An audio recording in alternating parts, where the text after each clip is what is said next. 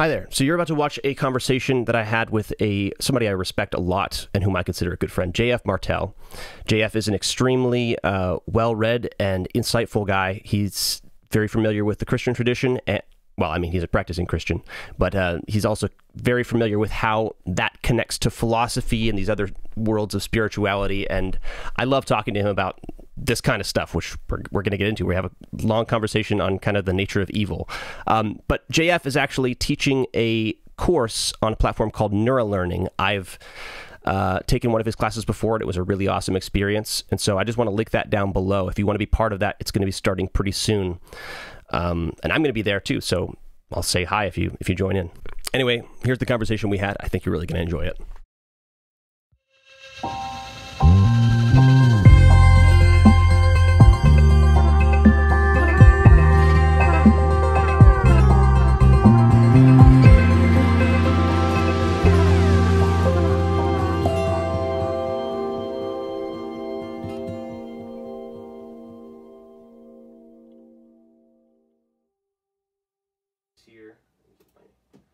I have my little notes over here.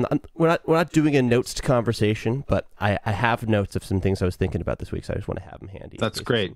Some quotes and wonderful things. I will try to be very precise because you ask really hard questions. And I don't know. I don't mind if it gets really out there, or I mean, I don't want you to worry so much about being. I mean, respond however you want, but I mean, yeah. Let's let the conversation go wherever it wants to go, because I really am not exactly sure how this. I have like a rough frame that I'd like to try to fill in with an interesting painting, but I don't know what the painting's going to look like yet. So that's great. But I thought the most important thing for talking about something like this is to just get the framing right, and that's what I was trying to think about. I was kind of panicking. I was like, how do I even build a big enough border to kind of cover this, especially in the sort of practical way that I want to think about it and want to talk about it? Because yeah, I mean, what are you saying? Sorry. I think a frame is very important, I think, to have right up until the moment where you start, and then you kind of forget the frame and follow. You know, we can do this as a walk in the woods, as I was told recently. Peter Gabriel uses that expression a lot. A walk in the woods for how to write a song or how to create something. It's just like, instead of trying to contain the process in some kind of conceptual, you just kind of start walking and you find things, and it might seem a little clumsy and haphazard, but then eventually you find some shape to it. That's what Phil and I do on Weird Studies. We never ever plan. We never talk before we record, and so we make discoveries. And sometimes it really works. Sometimes it doesn't work as well. But I think it's always worth the effort.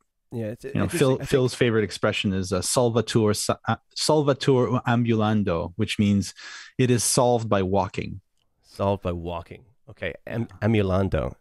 Sorry, did I say that right? Ambulando. Okay, and that's the same like circumambulation, like walking around something. Ambulate is to walk in Latin. Now I'm learning some more Latin. That's good. Yeah. I just noticed too, whenever I've tried to Latin for walking, I think that's one of them. Whenever I try to like memorize an explanation for something, or like how I want to communicate it to, like, because obviously I told you before I teach music and stuff like that. But I've, when I was, even before that, I was traveling with my parents, and they had like a traveling kind of Christian music ministry thing. And I used to go and I would teach the kids, and I would teach them like Bible lessons. But anytime I try to I'm trying to like communicate something and I think too much about it beforehand and like try to memorize something, I always kind of shoot myself in the foot in the process, because then I'm like, how did I say it before? That was really good. I can't get into that place. So I'm going to do a lot better here if we can just let things go. If we can just walk. Yeah. So exactly. Let's just go for a walk. So let's go for a walk, but I'm gonna try and choose the woods we want to walk in here, because sure. So far, deciduous forest or evergreen. So far, let's go for the evergreen. Okay. The perennial stuff. Good. Okay, yeah, that's actually a good way of phrasing it too. But I was thinking, so I mean, with this kind of project so far, a lot of the reason I even wanted to start it was because of kind of frustration with my own culture, with my own sort of more personal culture of evangelicalism, but then even more broadly, just with the culture of the West in general, kind of frustrated with our current cultural moment, and like seeing, you know, kind of crazy amounts of division, and seeing myself kind of falling into it. It's like it feels only natural to, like, as the world expands and as we have access to more, to just, in order to psychologically deal with that, kind of demonize more and more of it. And I've, even in my attempts to, like, I mean, the whole, I mean, even the logo is a kind of a take on the yin yang. It's like these kind of opposites coming together of like this white substance and then this kind of nebulous dark substance. And I wanted to, like, okay, I think that's kind of what conversation is. It's like sitting down with somebody who sees something different than you, and you're kind of coming from opposite perspectives, and you want to kind of have some sort of synthesis there. And I intuitively, I mean, it doesn't take much. I mean, a kid, I think, can intuit that. I think it's one of the most sort of fundamental intuitions, is that opposites can kind of come together, and for some reason that's good. It does something interesting. It does something good. Yeah. Dialectics, dialogos. Yeah, exactly. Yeah, and absolutely. But I mean, I'm struggling to. So I was saying, even in doing that, even in trying to do more conversations, I've gradually been actually building up these sort of giants of things that I even more demonize. Like I've been getting more and more frustrated with, like, capitalism, and with the internet, and with, you know, like reductionist theology and all these things. And I feel like I'm becoming like a bit of a Marxist, like in the bad way, not the good way. And I'm like, okay. I'm afraid of myself becoming too sort of critical of things. I've even had my friends kind of call me out on this, of just like, why are you so negative? Why are you so, like, angry about everything all the time? And I don't like that in myself, and I don't like that perspective. But I thought about it even in terms of, like, you know, sort of for a tribe to kind of consist, you know, back in tribal times, back when people were living in tribes. I guess there's still people that are living in tribes in untouched parts of the world. But in order to exist, you need to have some sort of unifying story that helps you to kind of make sense of your place in the world and what your people are doing. Right. And you need to and sort of what's against you and what's sort of the enemy. But right. the myth, an out group. Exactly. Yeah. So you have to have, it's kind of, yeah. You have to have a myth that makes sense of your identity and your group and the place you're at. But your myth only really has to be as big as your group. Right. And this is the thing that this is kind of I think the center of the problem is just that I noticed that because of the technology that we have now, we're sort of expected to deal with, like, our group is the entire universe now. Yeah. We've gone planetary. So the problem is that we're still working with clunky equipment that's not necessarily yet adapted to a planetary culture, which is what we have. And I think that the planetary has, like, great promise, but also great danger. There's great danger in unifying everything under a single myth. I mean, part of the one big affordance of myth is that it was always multiple and pluralistic. It was always engaged in dialogue with other myths, right? Each myth is in dialogue with other myths, and culture is the emergence of new syntheses from the clash of myths. So it's hard to imagine how we could have a kind of monolithic mythology which would have resolved all of the conflicts and unified everyone under some kind of monomyth. It's hard to imagine that happening without it being profoundly and, like, seriously tyrannical in some way, because we lose the multiplicity, which has been the great richness of human culture. And, you know, we talk about diversity today. Well, diversity applies that, you know, it should scale, right? As we discussed recently, it should scale all the way up into the divine itself. Right.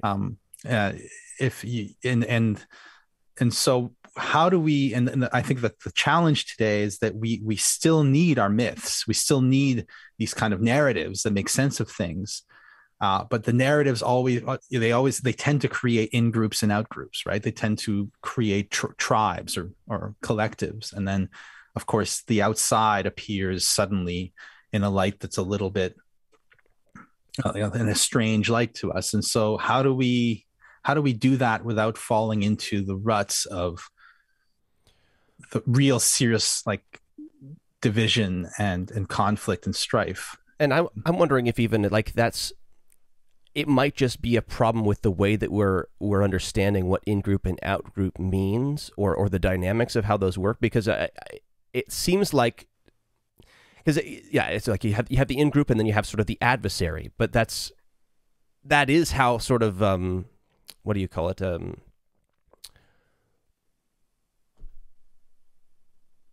I just brain farted, but you have opposite forces working together and you get more precise. It's like a neuropsychological sort of strategy. Opponent processing, that's what I'm trying to think. Opponent processing. Okay, yeah. Literally is like it's opposite forces coming together, which allows for like more precise or more intentional behavior, or maybe deeper. Yeah, and that's an attitudinal thing. And I think that's actually the key, is what we have to learn is kind of to learn to live with difference, right? To learn to live with people who don't agree with us. And I think that there's always been a tendency to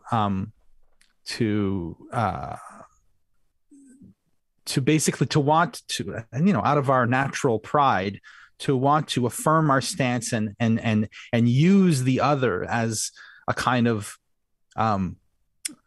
as an instead of seeing him or her or whatever or they as an adversary or a rival, let's say, seeing them as a kind of enemy that needs to be eliminated. And because then we can feel that we have the whole story. Northrop Frye had a wonderful, he's a Canadian literary critic. He was a contemporary of Marshall McLuhan, and the two knew each other, weren't big fans of each other. But Northrop Frye, in his book The Great Code, which is his literary analysis of the Bible, which is sitting in my nightstand right now, and I've only cracked the intro. It's a great book. I'm glad that you're checking that out. Not many people read it these days, at least in the circles I run in. It's really, really great. And so is the kind of sequel, the other book you wrote called Words with Power. Very, very good. Okay. Basically defines myth as he defines ideology as a partial myth, or a myth that's been pulled down into the worldly realm, such that it becomes fully understandable and digestible from a particular vantage point. So in other words, you take a myth. Myths are innately ambiguous, paradoxical, strange, open to multiple interpretations, applicable in new situations, in strange ways. And yet when you take a myth and you just immanentize it, translate it into this world, this world of knowable conceptual objects, then you've basically turned the myth into an ideology. And I think that with one of the downsides of the whole kind of digital revolution is that it has encouraged us to push in that direction, to further immanentize and our myths, and to basically become even more entrenched in ideology than we were before, in more subtle ways. Like, I wouldn't want to say that the early 20th century wasn't steeped in ideology. Obviously it was, seriously. But now it seems that the battle which was taking place on the kind of like Western world, like not the world stage, but the civilizational stage in the 20th century, is now happening inside each of us. Like, the political divisions of the outside are now inhabiting us. I remember having the insight, I don't know if it was a true insight, recently in a conversation with Phil Ford, where I realized, it just occurred to me that when someone is engaging in like really kind of hateful vituperations on the internet against their, favorite political enemy. In a sense, what they're arguing with, I mean, these are people sitting alone at their computers, talking to no one. They're talking to someone who maybe has a false name on some forum. It seems to me that their first and foremost enemy is themselves. Like the hyper conservative who's always online, proving to everyone how conservative he is in a sense fighting the liberal in him.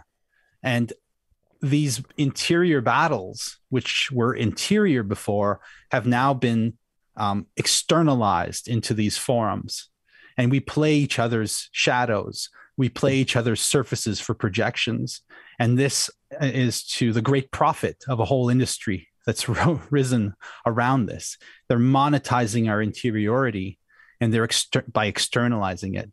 And I think that's so. When you said you don't like the way you're demonizing a lot, I think that the only thing that deserves demonization are demons. Right. Not only should demons be demonized, but So my point being that when we look at certain technologies, certain developments, I guess it's, as long as we understand that we're speaking in a theological or philosophical language, or we have to decide, like, we have to find where the demons are. Right. And I think that there are forces in this world that are adequately described by that word. Yeah. And I think that a lot of what's going on in the tech sector, I think, is seriously problematic for us. Like, there's very little. I mean, maybe it'll all turn into this beautiful love story in the end. Maybe it'll all turn out for the best, but it's a huge wager. It's a huge gamble on our part to invest in some of these things. And that's what I'm totally back and forth on, is that it's like, it's very easy for me to slip into just having absolutely zero faith in Silicon Valley and zero faith in Western industrialization as a whole. I can easily fall into this apocalyptic narrative of, okay, there's sort of too much pride, too much ignorant lack of foresight here, that almost all these projects are so incredibly powerful that the destruction they're going to wreak is too much. Like, it's not something we're going to be able to recover from. Yeah. And I know what you're saying. Yeah. Like the psychological damage of how much the internet is destroying people. I mean, I don't know if I'm just being too much of a, it's not even a conspiracy theory, because the conspiracy I'm still thinking is I'm thinking about it in your terms. I'm thinking about it in terms of sort of demonic patterns that are more abstract and aren't. I'm not looking at a specific guy out there that's trying to, like, fuck everybody's brain up and ruin the world. Yeah. But I understand why those intuitions are growing increasingly popular. I have so many friends that are, like, really into going down those rabbit holes and trying to find, okay, who's the one responsible for it? Because it seems so obvious that somebody is trying to turn us all against each other. I think actually it might be fun because I think you have a pretty interesting way of talking about this in an interesting perspective. You said the only thing we should be demonizing is demons. And I want to even maybe push back on that a little bit, but first I want to see if you can, I want to hear your take on how you should think about what a demon is. Right. Well, I've been pretty open on Weird Studies and elsewhere about my conviction that there are intelligences engaging with humanity that are discorporeal and real. So when I talk about demons, I mean demons. It's I mean, that whole category, though, like entities that are not, I mean, I think we need to. Oh, right. Okay. Let me use a less charged term. Daimons. That's okay. The Greek term that we got demon from. Daimons is nice and neutral, and that's what I mean. A daimon is a spirit, an intelligence, an entity, and these things are constantly working beneath, behind, through, and in our institutions, our patterns of thought. If it makes you more comfortable, you can think of all this as metaphor, and it's just as good. And that's what someone like Carl Jung was actually quite ambiguous about what he thought really existed. In fact, he was less and less ambiguous as he progressed in his work. And certainly we know from reading now the Red Book and some of the more secret writings that he had a quite literal understanding of some of these things, that he believed that there was actually something going on on the other side, so to speak. But you can choose to look at it metaphorically and it'll work just as well. Patterns of thought, what we mean to say when we talk about ideology or patterns of thought, are pre-thought thoughts. They're thoughts that are being thought for you, right? So we can follow, and this can be good or bad. That's why, in addition to daimons include not just demons, but also angels, right? Angels understood as the intellectual energies at work in the world, right? So, if you create, there's a term in occult science or in the occult tradition, egregore is a term that's used for, but let's say we form a group, the two of us, and we recruit others and we form a kind of little church or a little cult, and we give it a name, we give it symbolism, we give it ritual and liturgy. Well, as we do that, we create an egregore, especially if our cult is centered around some kind of personified intelligence. Then we create a vessel in which psychic energies can flow, and we will have created a kind of living, thinking entity. And whereas we may have set out with the plan of creating a god, in the end we become ruled by this god because it's more expansive. Being uncontained by a body, it can kind of just like follow courses of intellectual thought much further than we can. It can see things coming. It becomes a pattern. I thought about it before as even, because I mean, I'm trying to knock at different ways into getting into conversation about spirits and spiritual beings again, because it's difficult for me to engage that part of my brain. It's difficult for me to try to, like, it's like I feel like I should believe that. It feels convincing on some level, but it's really hard to engage in thinking about it for me for some reason. And I want to, even separately, I want to just talk about that sometime. But sure. I think about, or one of the ways that's helped me to kind of engage it a little bit more is even just think about, like, maybe in terms of like stories, where it's like you set up a certain situation, you set up certain characters, and you start to bring a story to life, and then it's like you set up the board in such a way that, like, it implies a certain existence, it implies a certain trajectory, and like there still may be, like, that's the thing, there's still variability within that. So I guess maybe that's part of what makes it really feel like a living thing. But like there is a sense in which if you start writing it and then you make the wrong move as a writer, it's like that's not where the story's going. It's like that. So then it really feels like you're grappling with a pattern that's real and it's beyond your arbitrary design. Yeah, I mean, artists know this very well. I mean, the work starts to dictate what it needs eventually, and it starts to kind of get a life of its own. And writers have often reported that their characters suddenly start acting on their own, and then it's a matter of like following the character instead of like writing out some preconceived outline or plot. Songwriters, certainly, they're finding the shape of a song or finding the shape of a sculpture. It's kind of there's this implicit order in the process that it's the artist's job to find and then obey, in a weird way, and respect. And that doesn't mean that the artist is completely possessed by the work of art, but it means that there is a negotiation between equals. Is a better way of defining the artistic process than a kind of like imposition of one's intention onto matter, such that the object produced is a perfect representation of the artist's inner state. I mean, we all know that artists and their work are always at odds, right? There's always a difference. You might set out to write a novel that proves that Marxism is the correct, way of assessing or appraising reality.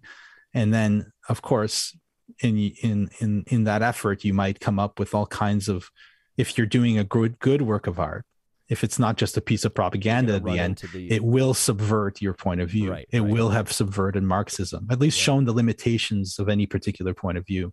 So artists are always being betrayed by their works of art, if they did them properly and they ended up being great works of art, because of course anybody can make a piece of propaganda for whatever viewpoint they want.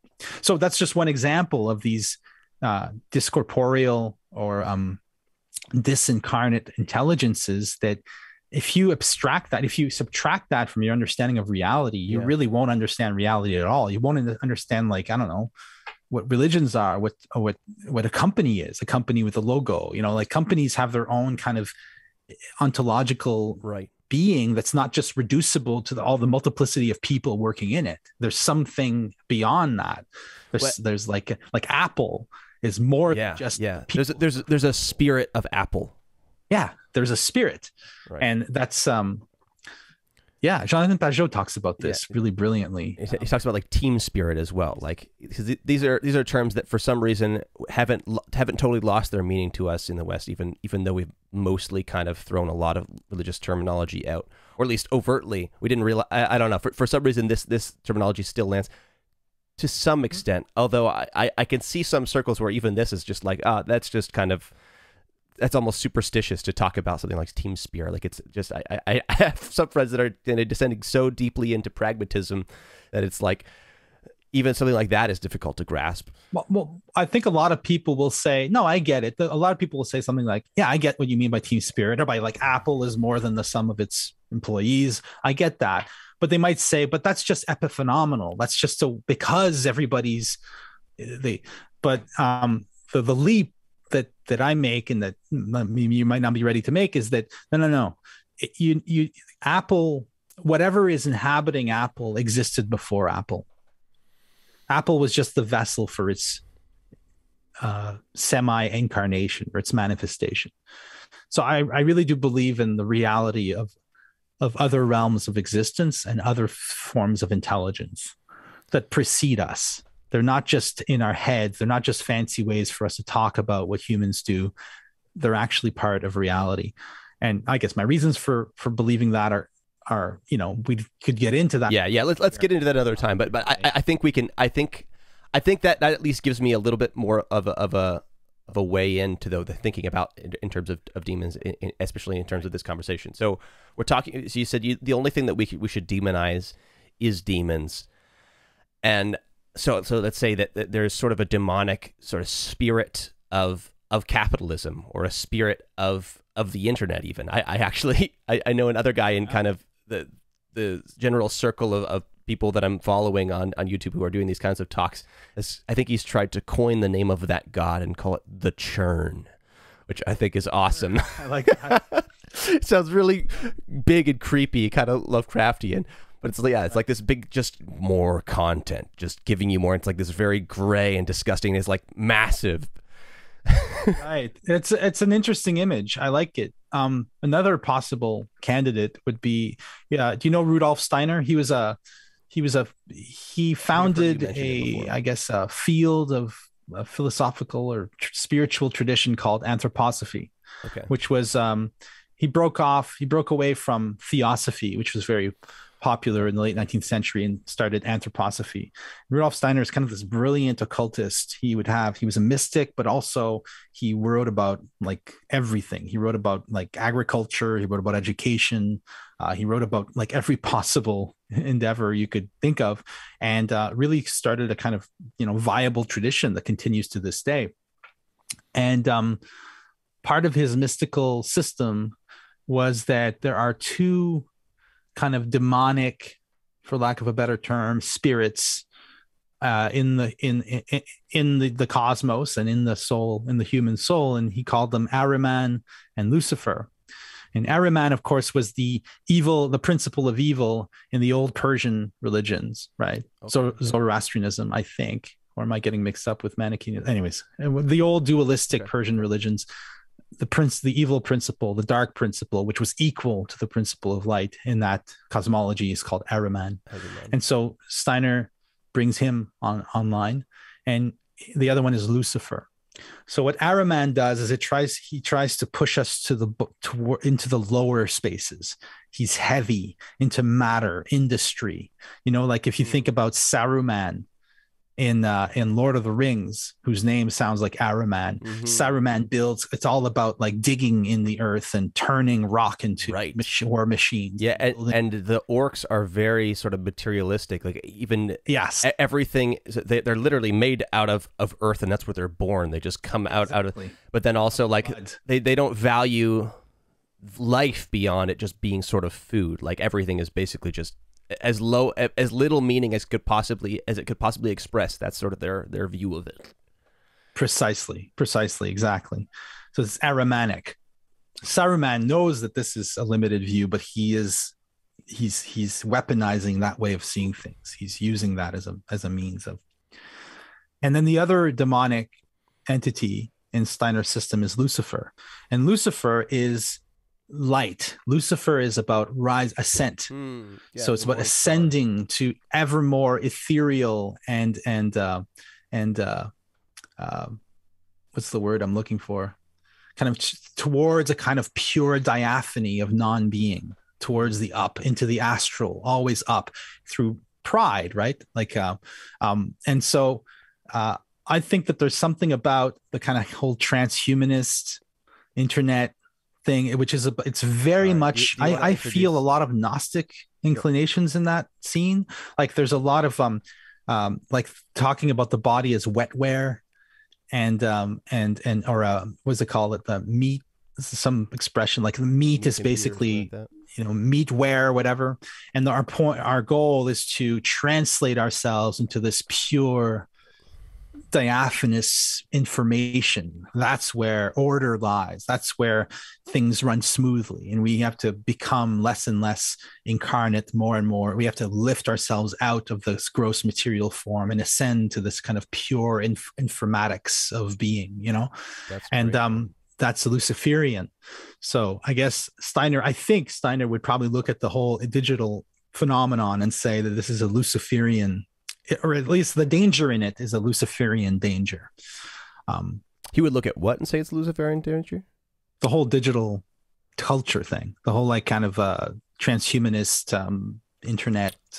Interesting. Well, it's funny because it's that, but it's at the same time. Yeah, that's interesting because at the same time, our technology is. On one end, sure, it's kind of bringing everything together into this. I guess, yeah, there are a lot of people who have the idea of like, okay, let's transcend our human state and even eventually upload our brains to computers so we can get rid of all this imperfection of organisms and cells and stuff like that. William James said it's about eliminating the intolerable intervals. Aiming for a purely digital existence is you get rid of the intolerable intervals of analog existence, which you don't have to wait. Everything it's on and off switches, ones and zeros. You move from one state to the next instantly. You don't have to go through the trouble of walking to the post office. You just click on the post office button. Exactly. Yeah. Like everything you're removing the intervals of life. That's the kind of aspiration of that side. But you're saying there's another side too, right? Yeah. Yeah. Well, okay. Sorry, I was gonna I just wanted to find this quote for a second because this is nice. I like this. Lewis talked about the same kind of thing. He said, which one? Let me see if I can find it.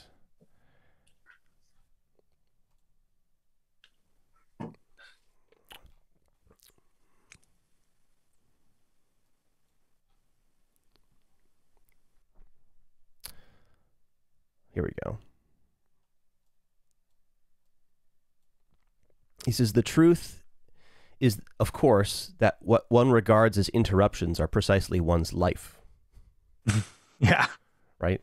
So it's, we want to get rid of all those interruptions as if that's not the substance of life in itself.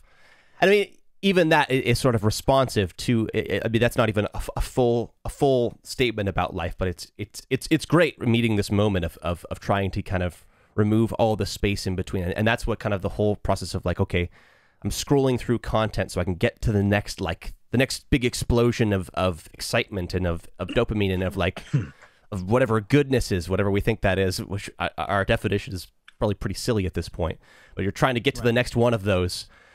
Yeah, okay. So I see trying to move. Yeah, but the other side of the space is that technology is about sort of the. It's funny because it for some reason that aesthetically connects to that kind of materialism thing as well, where it's like everything is about the minimum viable product, or it's about it's stripping everything of having mysterious meaning to have kind of a very clear and obvious meaning of, okay, this is good because it's it solves my hunger, or it solves my sex drive, or it solves this, right? It's just like it's directly about kind of these base desires, which to me kind of relates back to that orc thing of, okay, I'm just looking for living things because that's food and that's all that living things are. That's what all these thousands of cows are that we're throwing in the grinder every day. That's what all these, our entire meat industry is just like, okay, that's just food. Those aren't beings, right? Yeah, I think that Steiner would agree. I think that in a sense, the Luciferian ascent and the Ahrimanic descent are always together. So you can't have one without the other. That's what makes it kind of demonic. It's this distancing, this separation inside us. The intellectual part of us is moving up, but it's still always, like a balloon with with a weight underneath it. It's always also pulling up all of the base parts of us that also have to be. So what we do is we have this abstract transmutation of base drives into just purely biological needs, like body hacking is kind of a Luciferian way of doing something very Ahrimanic. So you've got your love doll for your sex urges, right? Keep her in the closet. Yeah. Those dolls. You'll have like your favorite, I don't know. And then you have all those. Every particular drive will plug into some app or some device which like massages it and placates it, and so you end up being just plugged on to various machines that are keeping your drive satisfied, right, so that then you can continue your ascent. It's like it's this really bizarre thing. So you're right. There's also this whole Ahrimanic dimension, this churn. Also, I think the churn idea is really good because it's showing the social effects, the socio-political effect of this internet, which is, or also it's the Babel-like effect of the that everyone can speak to everybody. We all speak the same language, ones and zeros, binary language, but no one can understand each other anymore, which is the tragedy of Babel, when humans try to create something that contains all. Right. And they can't communicate anymore. Or even my wife and I just started trying to read 1984 together, and we got halfway through the first chapter, and then it sends you to the appendix if you want to, where Orwell's written a short essay about this new speak language, which is designed to do its best to make discussing anything impossible, basically. Yeah. The language is extremely simple, and almost every variance in words, especially aesthetic variance in words, is minimized as much as possible, so that way you can only say very logical things or technical things. There's no room for the aesthetic, there's no room for opinion, or no room for even accidentally saying something that's unorthodox. Like words, he said, even like words like freedom are stripped of their meaning, where freedom is still a word that you could use, but it would mean like, okay, that dog is free of lice. Or it doesn't have anything to do with intellectual or spiritual or political freedom. It's like you can't even express meaning because words become so uniform and so boring that you even try to talk to somebody and there's no room for ideas. And that's interesting because it's like that's like the truly tyrannical state, is just like a minimization of language where everything becomes short, or even it just jargon takes over. Because I was thinking about it a little bit, and I was like, I'm not sure if words would actually end up getting shorter, because I think in some sense we see that in our culture, but we also see them getting sort of longer. And I like Chesterton's little riff on that, about how, you know, the world is like full of these big words that are rattling on like train cars or whatever, where he says they mean nothing. Right. It's like you haven't bothered to encounter the idea of what's behind the word. You're just kind of you're spitting out a word that you know people is kind of going to get you some claps, get you some some likes. But he says, you know, it's not the big words that are hard, it's the small words that are hard, because you have to really engage with the ideas. Exactly. Yeah, it's a beautiful little passage in Orthodoxy there about that. The I think Orwell's warning was that the powers that be, let's say, have figured out the language is the key to control. And so he warned us that there would be a progressive, gradual, and he didn't just aim this at the Eastern Bloc at the time. It was like civilizational. He thought that the danger was just as present in the West as it was obviously in Soviet Russia at the time. He warned us that language would be used in this way. And that's exactly what happened. I think we're in a situation now where newspeak and doublespeak are basically just something everyone has to deal with constantly. And it has been that way for a while, but it's increasingly egregious, I find. Now, think what you will. I'm not saying that I disagree with I have my criticisms for the way that COVID's been handled. Okay. I'm not a denier that the virus is real or that vaccines work. I'm not going there. Please don't think I am. But just occurred to me the other day, I was watching the press conference, the Ontario press conference for the new measures now that Omicron, the evil transformer, has come. So Omicron has arrived, and so there's these new measures are in place now. And they didn't want to use the word lockdown because they knew that people are sick and tired of lockdown. So they used this new word, circuit breaker. And you saw the politicians use the word, the experts, it's not the politicians, but the medical experts. Okay. We need an immediate circuit breaker. And all of a sudden, immediately in the room, in the question period, all the journalists start, could you please, so you're talking about a circuit breaker. What kind of circuit breaker do you think? They immediately adopt the term and then they repeat it to us. And now we're not talking about lockdowns anymore. We're talking about circuit breakers. And it's funny because, okay, circuit breaker sounds neutral. It doesn't sound like anyone's being locked anywhere. But of course, it implies that humans are just circuitry and we need to like break the circuit here and there so that they stop circulating so that I can understand what the logic is. But you can see how it's total newspeak or doublespeak in the sense, or not necessarily newspeak. You constantly invent new words to mean old things in order to make them seem different from what went on before. So with each phase of a project, you can change the terminology and people will think they're just in a new situation where in fact they're being pushed in a very specific direction through these. So we can immediately move away from COVID. I just wanted to... but that's interesting though. But I want to see how that might plug in here because one of the things that you laid out that Rudolf Steiner has these two gods of Lucifer and Ahriman. I can remember that, Ahriman. Which is interesting to me because when I look at all these different philosophers who have sort of tried to solve the problem of opposites, or even modern psychologists like Jung or Freud, it's like their point is that you actually need the opposites to come together. But in a certain sense, you see them like they're coming together, but in a really sort of ugly way in this Steinerian story, right? Where you really have both of those opposites present, and I think you really see that in our current moment, in our modern world too. It's like we definitely have the opposites. They're there and they're violently wrestling in a really, really tenuous and unstable way where it's like, I don't know if we're going to make it through this. It's like there's too much opposites or like, I think I have some intuition as to how to do it right, but I'm wondering how. Well, I want to see if we can kind of talk through it a little bit. Like, what's the difference between just having the opposites? I mean, yeah, just having the opposites versus having them, come together and make something beautiful and participate in, because great. And that's I think So we both just read this. You just taught me a whole bunch about it. You lectured on it for like 6 lectures.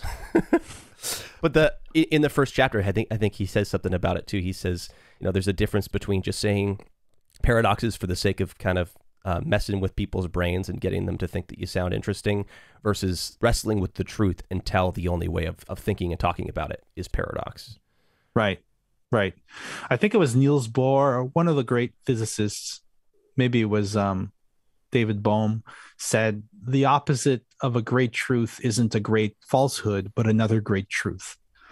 And ultimately, it seems to me that a lot of the ancient philosophy, I've noticed, was always wrestling with paradox, not in the spirit of resolving paradox. There were some paradoxes that needed to be resolved because they're basically fundamental logical paradoxes. We can't live with logical paradoxes, but we can live with existential paradoxes. We can live with metaphysical paradoxes. For instance, one of the examples in Chesterton's book is the coexistence of free will and destiny. There's a kind of contradiction there, right? If I have a destiny, then all my free choices are leading to me to my destiny, then they weren't free. There is a way of thinking about free will and destiny so that they can both exist and both be affirmed without that implying a logical paradox. But it requires the affirmation of mystery as the kind of fundamental core of reality. And this is what theology does. And most forms of philosophy, especially like modern philosophy, don't want to make. So whereas in philosophy, a paradox is intolerable in most cases, you don't want a paradox in your philosophical system. You want to resolve it. You want to resolve paradoxes. That's how you proceed through a philosophical inquiry, by resolving paradoxes, resolving conflicts or points of tension or whatever. Theology in the West has always been about, and in the East as well, in its own way, it wasn't called theology, but it's always about how do we, now that, since we know that these two things are true and they can't be reconciled rationally, how do we think about the world such that these two truths can coexist comfortably?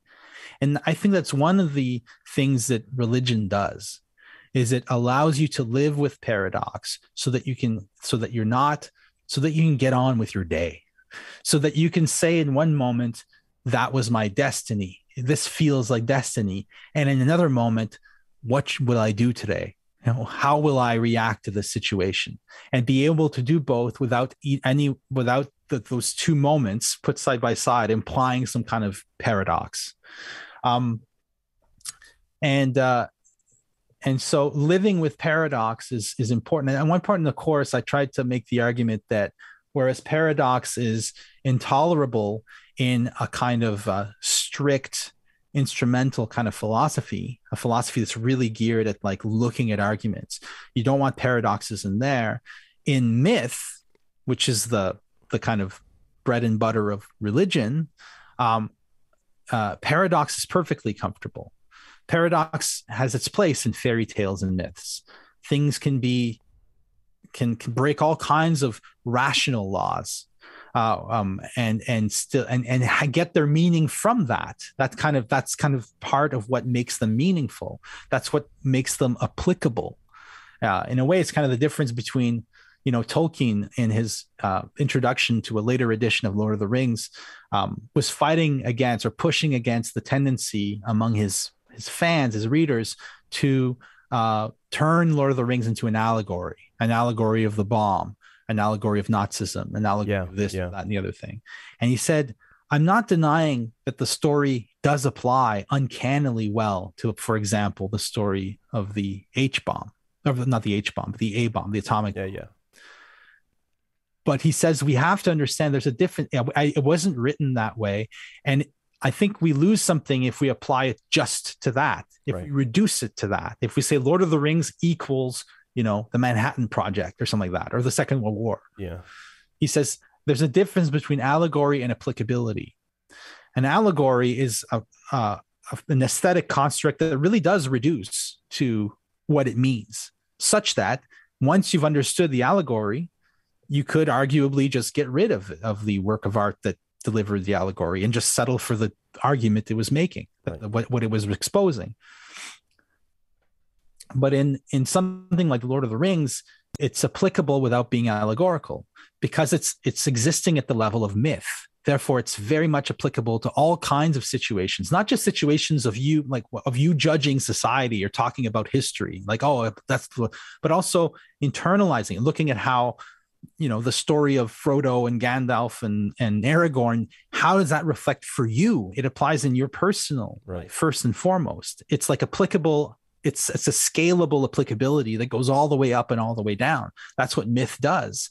And that's what philosophy could never do unless it turns into myth. And that's what you see in Plato. That's why Plato is such a fantastic philosopher. It's that the minute there's a point in Plato's dialogues where he goes, okay, we've made the argument and we've either hit a paradox, or my conclusion may sound banal. So what he does when those things happen is he suddenly launches into myth, and all of a sudden Plato turns into like the craziest poetic invention, some of the best poetry ever written, and it's like in the same text as the dialogue. Why does he need this? And a lot of people have just tried to reduce the myths to the argument that preceded it, but in fact, it's a lot richer than that. He was well aware that at some point it has to resolve in myth. It has to resolve in some kind of more religious apprehension. Is Plato basically one of the first guys to really marry philosophy and myth in that way? Because I know earlier you've got like Empedocles, you got Heraclitus, you got different guys trying to talk about the problem of opposites, and they're, I mean, Empedocles, I only just read some Wikipedia articles and watched some videos on this guy. I just found him interesting. Oh, he's fascinating. He's like, yeah, because he's super weird, because he's like, even thinks of himself as like this angelic king or kind of wizard figure or something like that. He's a god, but he's a doctor and he's a philosopher and he's all these things all at once. He was a sorcerer. He was that's actually what he was. Like, he was a sorcerer. Wow. He would like work magic and make he would do miracle work, and he was a priest and a wizard, and that's what philosophers were. But he had like it is. What's that? Oh no, we can go to Heraclitus too, but I was going to say with Empedocles, he has this like. I intuitively made the same picture as he did when I started listening to Jordan Peterson talking about archetypes and all these different things, and trying to think about evil and trying to resolving this whole picture of the world. And I was like, okay, it's like the seasons, right? And that's the way Empedocles, his kind of picture of this cosmic cycle is that it goes between harmony and chaos, or like violence and love. Yeah, exactly. Yeah, exactly. And now we're in the strife part. We're in the entropy part of the story. You mean because we're in winter? Well, according to Empedocles, we had begun the in the strife, cosmic turning of the world. Yeah. Well, I mean, his idea was very similar to the modern idea of like Big Bang, and then the what do you call it when the universe contracts? And there's a term for that. Right. Returns to the point of singularity, and then the Big Bang would repeat itself, kind of. Right. Of the universe expands. What a crazy thing to intuit that many years ago. Oh, it's actually nuts. There's a great podcast called The Secret History of Western Esotericism. The host is Earl Fontenelle. This guy is brilliant. And his episode on Empedocles is really worth listening to. And at the end, he makes this really interesting parallel between Empedocles' cosmic vision and modern scientific theory. It's really staggering. And I want to listen to that. So check it out. I'll make sure I throw that in the links. It was very poetic, obviously. He wrote in poetry. So did Parmenides. And Plato is kind of the outlier in the sense that he's the one who's changing things by bringing in Socratic dialectics into it. So in a sense, it wasn't Plato's innovation to bring poetry in. It was already in philosophy.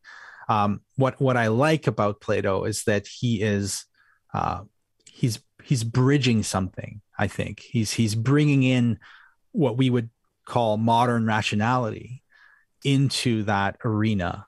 And I guess to be fair, you could say that he's wrecking it in a way. And some people have said that he kind of wrecked philosophy, that it was mystical but that's great that he does it in the frame of a conversation too. I mean, that's a good touch point for me anyway. It's just that it's the only possible to really wrestle with these things in terms of dialogue.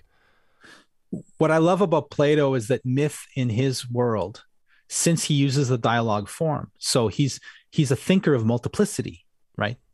He's a thinker in terms, he thinks in terms of multiplicities. He needs many characters to make a point. He needs many contending viewpoints.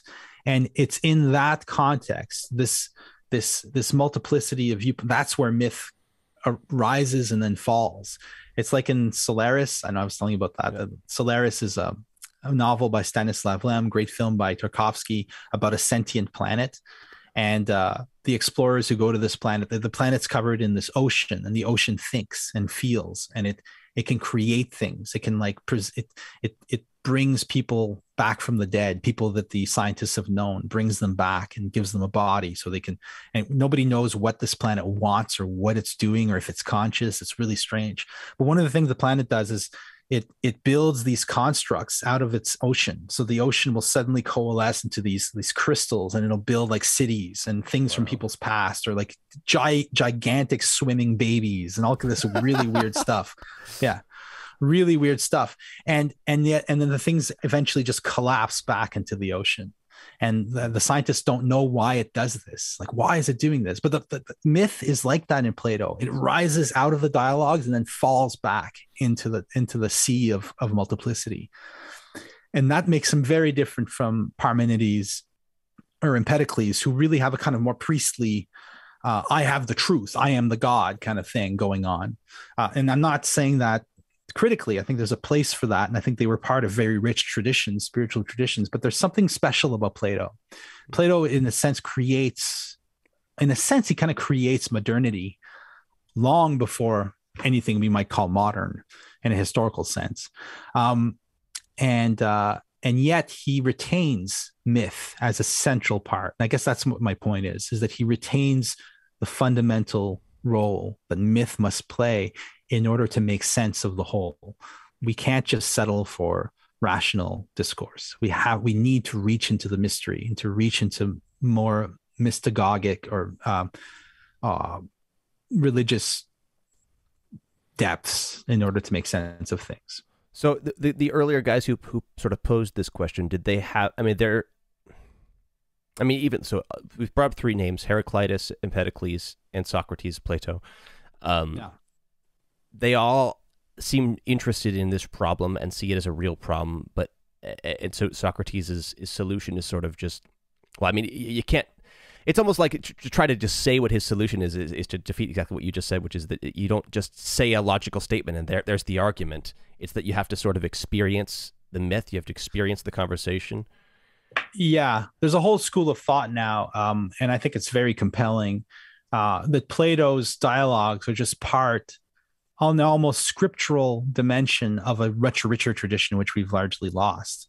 That Plato was actually engaged in a kind of ascesis, a religious tradition, a practice, and that philosophy was one part of it, much like philosophical discourse is one part of yoga in India. It has all these other limbs, right? I think there's 8 limbs of yoga, or there might have been something like that in Athens. And Plato, the texts that he left behind are just one aspect of a religious practice, a mystical practice aimed at kind of union with the one or something like that.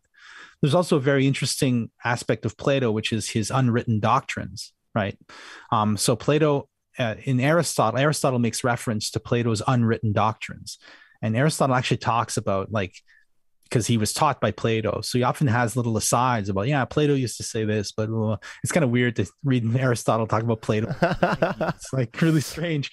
But he says, he makes reference to this unwritten doctrine. And we have in another text, I can't remember who it is, it's some other ancient text actually describes this talk that Plato gave in Athens about the one and the good.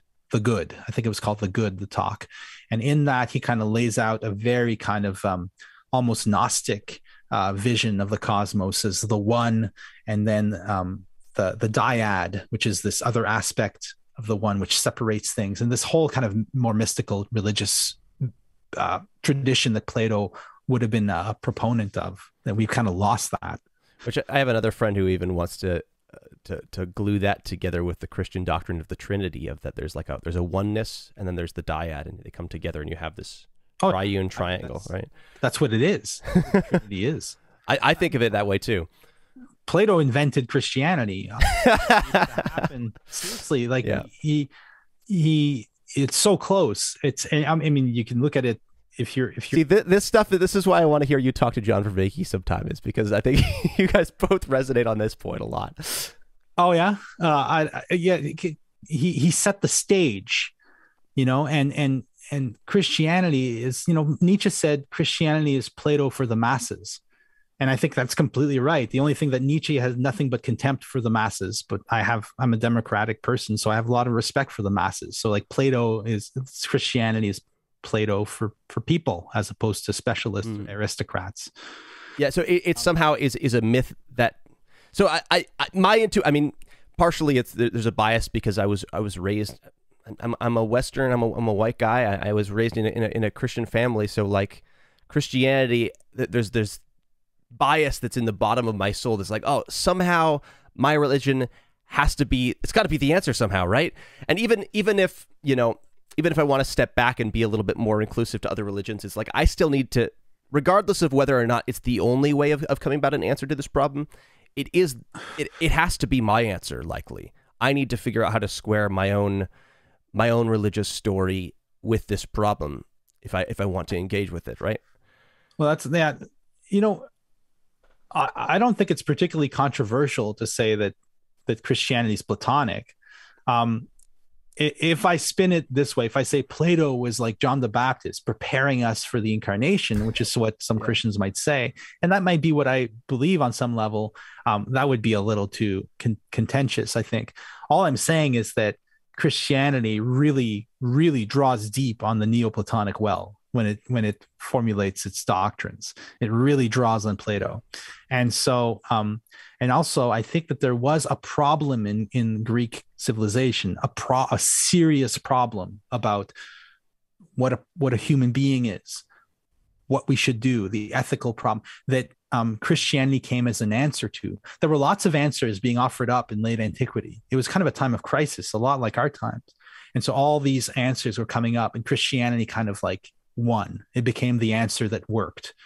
And because it was resolving a lot of tensions that had come up in the Neoplatonic tradition and Stoicism and all the other spiritual traditions of late antiquity, there was something wasn't resolved, and Christianity came to resolve it. How else would you explain the success of a religion? It obviously answers some questions if it's spread like it did.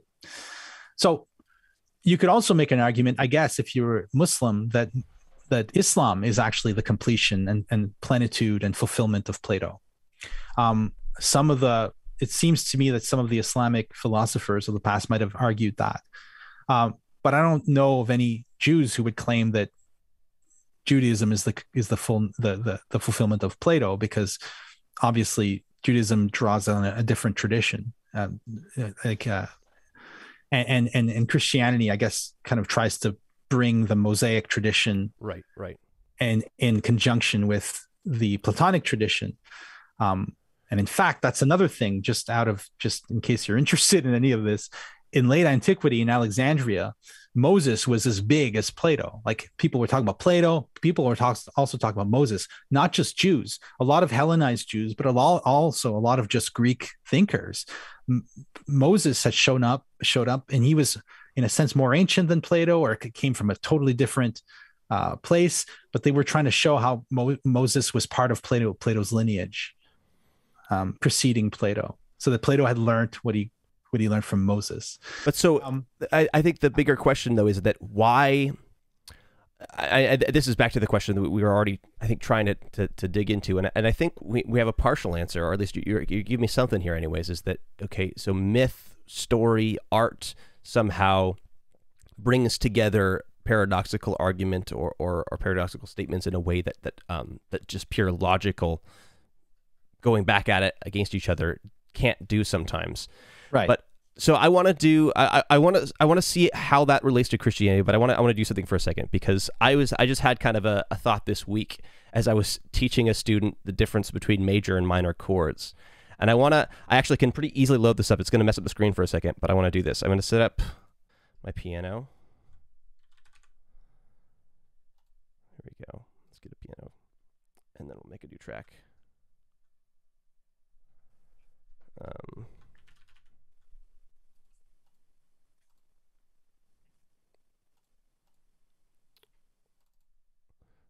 pause this. I think. Okay, you hearing that? Yep. Okay. Unfortunately, I'm not. Let me just see if I can make it so I can hear it too. No problem.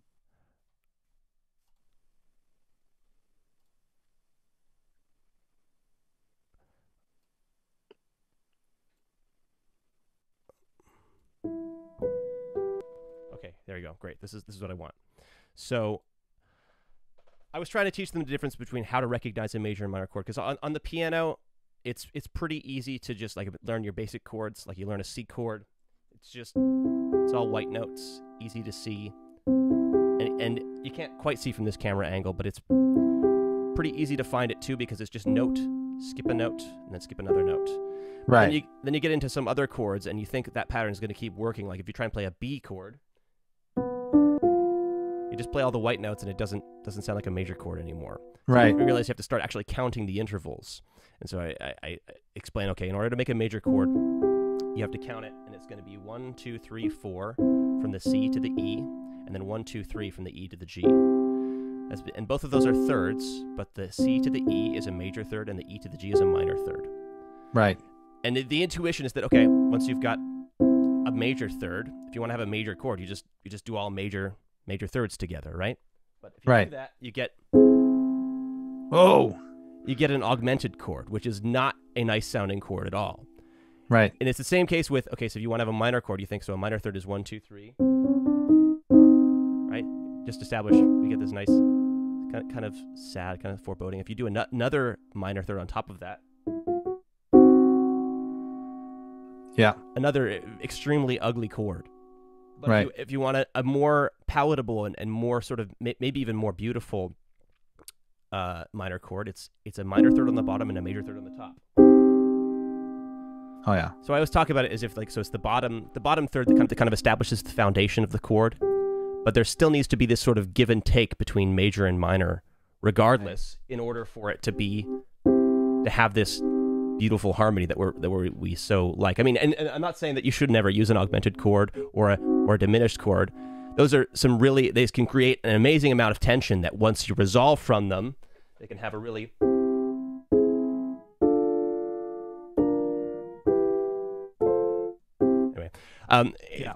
obviously there's it's not like those chords are off limits, but they are kind of very sort of monomaniacal in a certain sense, that it's just like, okay, nothing but major thirds, and you can even keep stacking them and get more and more creepy sounding chords. If I go minor third, minor third, minor third, it just gets worse the more I add. Right. I love that. But so it's interesting to me that a really decent composer can somehow engage even these sort of ugly chords, like the diminished chord or the augmented chord, and put them in context, with extreme amounts of dissonance, where it's like, that just doesn't even sound like a good chord, and then they'll bring it into the context of this beautiful piece of music that suddenly it's like, that's even where some of the beauty of the music is derived from, is that incredible amount of tension, and then the release when we get back to a more palatable chord, like a traditional major or minor chord. Yeah. Right. And so to me, the analogy seems to be, I feel that connects to what we're talking about as far as these giants of social media and of sort of capitalist industrialization, all these frustrating demons that I don't like. They have an incredible amount of tension, and I don't want to strip them of their perhaps actual evil. Right. But I'm not sure how to do that, because in some sense, I mean, when I start thinking about things in terms of like harmony, it's like, okay, ultimately we just need to learn how to resolve these tensions and not think of them as something that can never participate in the grand story and the grand song. But I don't know. You know, if you just, evil is obviously a very, very strong word that we all do well to, like, excuse me, to save for very special occasions. Evil and hate should be words we use seldomly. Yeah. But I think you're bringing in an important thing here, and I think your musical analogy actually kind of just drives this home in a way. It's that evil theologically, all it means, in my understanding, evil theologically in the Catholic tradition that I'm familiar with means lack, means lacking complete. It's lacking fullness. It's negation. It's a turning away from something full. In a way, it's like the refusal to live with paradox in a certain sense is the beginning of evil. Mm. So when we say that, I think that instead of saying these currents, these forces are evil or demonic, which to secular ears will sound like you're a Bible thumping preacher in the South or something like that. Well, it sounds dismissive too. It sounds dismissive. It sounds, it just sounds hyperbolic. I don't know. It just sounds off to people. What I mean when I use these words, and sometimes I do use these words, I think they're warranted, considering the amount of damage, especially when you talk about social media's effects on kids. I have 2 daughters whom, instead of deciding to keep them completely off of social media, they are off of social media. Actually, my older daughter now has a TikTok account. She doesn't post, but she can follow a few things. Anyways, I decided to... It's a slippery slope, man. Yeah, it's a very, very slippery slope. But I thought that it would be worse if I just withheld it than if I allowed her some access to it that's monitored and accompanied. And I think one of the big things about parenting isn't about what you prevent your kids from doing, but what you do with them when they're not doing the things that they want to like. It's very important for me to take my daughters to church. Okay. It's very important for me to take my daughters to the art gallery, to play board games with them, to read books to them. That to me does a lot of good, I think. So I said, since we're putting this effort into doing these things with our daughter, we can afford to give them some access to these technologies, but it's not a decision that I think was right every day. Sometimes I'm afraid that I made the wrong decision, because the damage that's being done by these technologies to our children is incalculable. Like, it'll take generations to assess what we're doing, to realize what we're doing to them. So all this to say, that to me, it qualifies as something that is evil, especially when you hear all the leaks now about Facebook and how fully aware they were of what they were doing and continued to do it.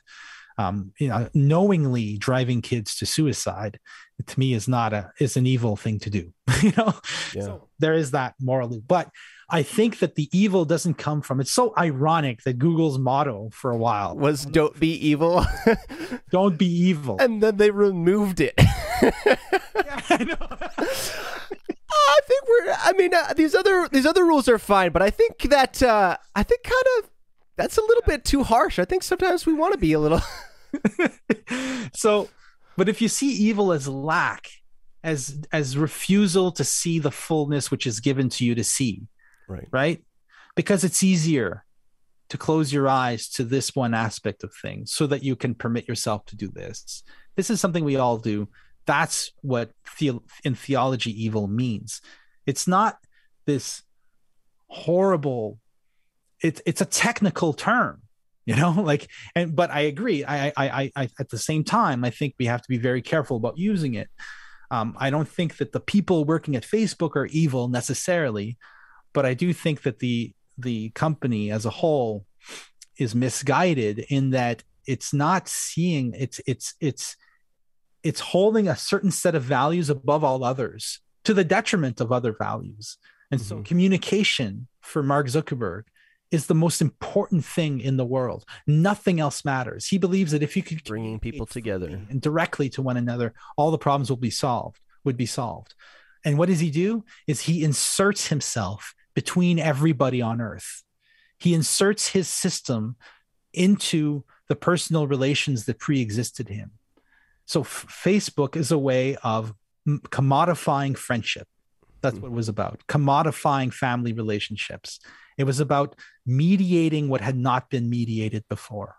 Yeah. And so in the name of communication, he has actually created the biggest barrier to communication anyone has ever managed to erect. Wow. Yeah. So, because of a limited view of things. And what I appreciate in our religious traditions, and religious traditions East and West, but I, as a Westerner, my religious tradition is Western. And that's what I try to honor and to live up to, in light of also of what I love and respect in other traditions. So I am a pluralistic person. I don't believe the West has it right and other people have it wrong.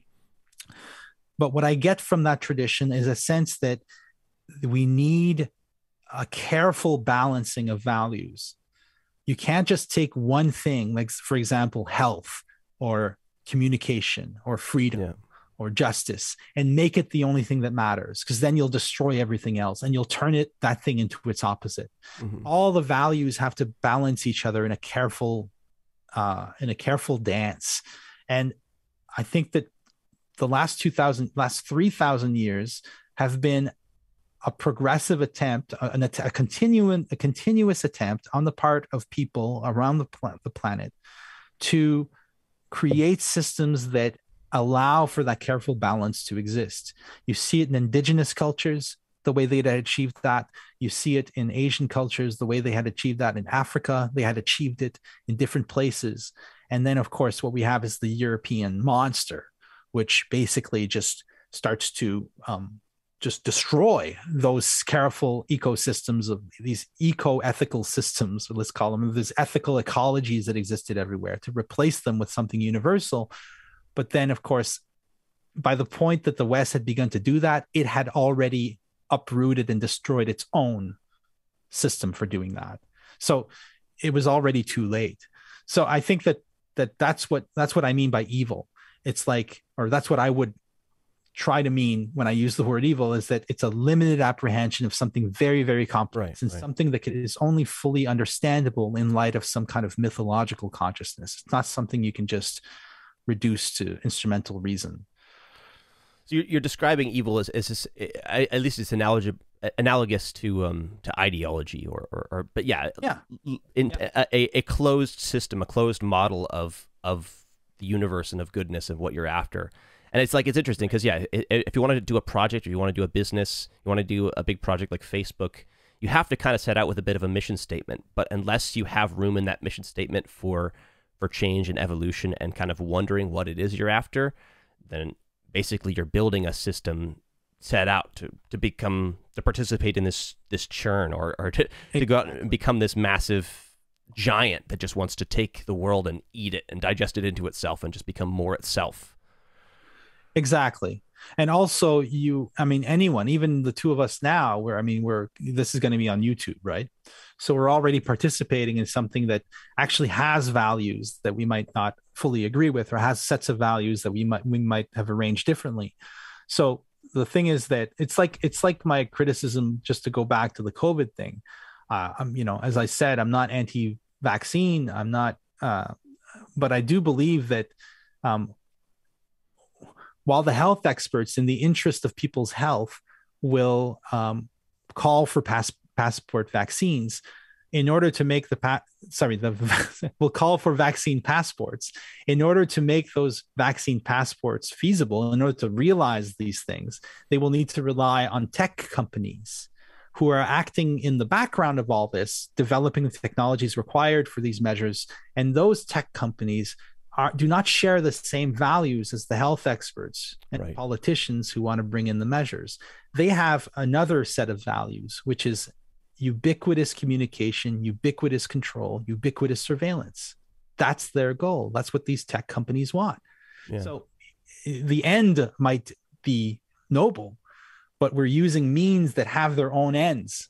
But isn't that having to do with the pandemic? Especially living in the moment that this is a perennial situation. I think it is. Basically, no matter when you're living, you're surrounded by forces that sort of have their own goals in mind, and many of them might be very ideological. But what my hope is, and what my intuition is that a proper myth helps you to figure out how to actually engage with and participate in those forces without succumbing to them. I like the story you shared. I mean, just talking about your daughter, like that makes a lot of sense. It sounds terrifying and dangerous because like you're in some sense giving her up to these demonic forces of internet and of capitalism that they want to, that one of their primary motives is connection at the It's connection, profitable connection, yeah, which is usually people getting angry at each other, or people getting jealous of each other, or people competing for likes, people entering into this game of commodifying every element of their life and turning it into nothing but this ugly thing. So, but somehow, I mean, actually, do you know who Norm Macdonald is? Probably. Oh yes, of course. Awesome guy. I only like, I mean, I had a few friends send me the odd like video clip of him saying something goofy the past couple of years, but then when he passed away not too long ago, something just grabbed me and I was like, I need to just, I don't know. I watched everything I could find on Norm Macdonald. I mean, my YouTube algorithm just kind of got custom fitted to this, where every day I was just watching 2 or 3 different like half an hour to hour long videos of him doing interviews and talking to different people. Because the deeper I went with this guy, he kept on being extremely interesting and weird, and because like on one end he seems like, I mean, you could think of him as a sort of a comedic genius, but then on the other end, it's like his jokes are so stupid sometimes. He's this really, really strange combination of like very intuitively, very intuitive, very, very sort of smart in that way, but like, and very well read too, but just kind of comes off as an idiot at the same time. Yeah. And it's so hard to like pin him down. Like, is this guy a total idiot, or is he one of the smartest people I've ever listened to? But yes. and he at least for his own satisfaction solved the problem of evil. I remember just talking to a random person on a podcast, and like they weren't into it, but I mean, he's just like, he seems like he doesn't care and just wants to talk about whatever's on his mind. He's like, I was thinking about it the other day, and I thought, why is there evil? And you want to know, I figured it out. The computer's like, okay, so why is there evil, Norm? And he was a self-proclaimed Christian, so he would think about things in terms of spirits and in terms of God. And he's like, okay, so he said the reason that a good God could create evil is because if everything's good, it's kind of, the way he described it is that it's kind of boring. Like you don't, if everything's good, you don't take any action to create anything at that point. It's like you've established, and now I'm going to use words that he wasn't saying, because I can't even say it as beautifully and simply as he said it, but just like you create a world that's just static, and it's just deeply itself. I mean, you essentially, if you create a world that's statically good, you've created what you just kind of explained is an evil world. Yeah. But beyond that, it's like, he said, like, it's so much, it's like, I think he described it as like God wanted a challenge for himself, as in like he created evil so that way it could be something truly amazing when he could create good out of it. Because creating good out of good doesn't mean anything, but creating good out of evil is this beautiful, crazy thing that, like, how did you do that? But well, here we're coming to a very core issue, I think. But finish your thought first. Sorry, I don't want to interrupt.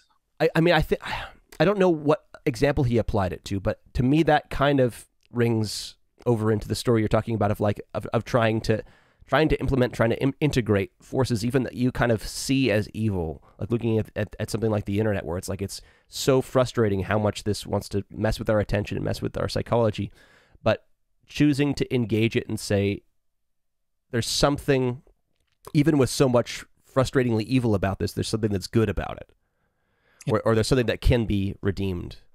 If there's one thing I never want to be, it's the good son. In the prodigal son, yeah. You don't want to be the good son, because the good son is filled with resentment when his goodness isn't properly rewarded, right? So you have to engage with evil. You have to, like, I like the way Norm Macdonald put it, because essentially that's the way I'd put it as well. Good has to be gratuitous. It has to be a work of grace. It has to be, if something is good necessarily, if a good just comes mechanically out of a process, then it's just subjectively good. For objective good to occur, it has to break in acausally into the world out of pure, sheer, gratuitous, non-necessity. It has to be completely unnecessary.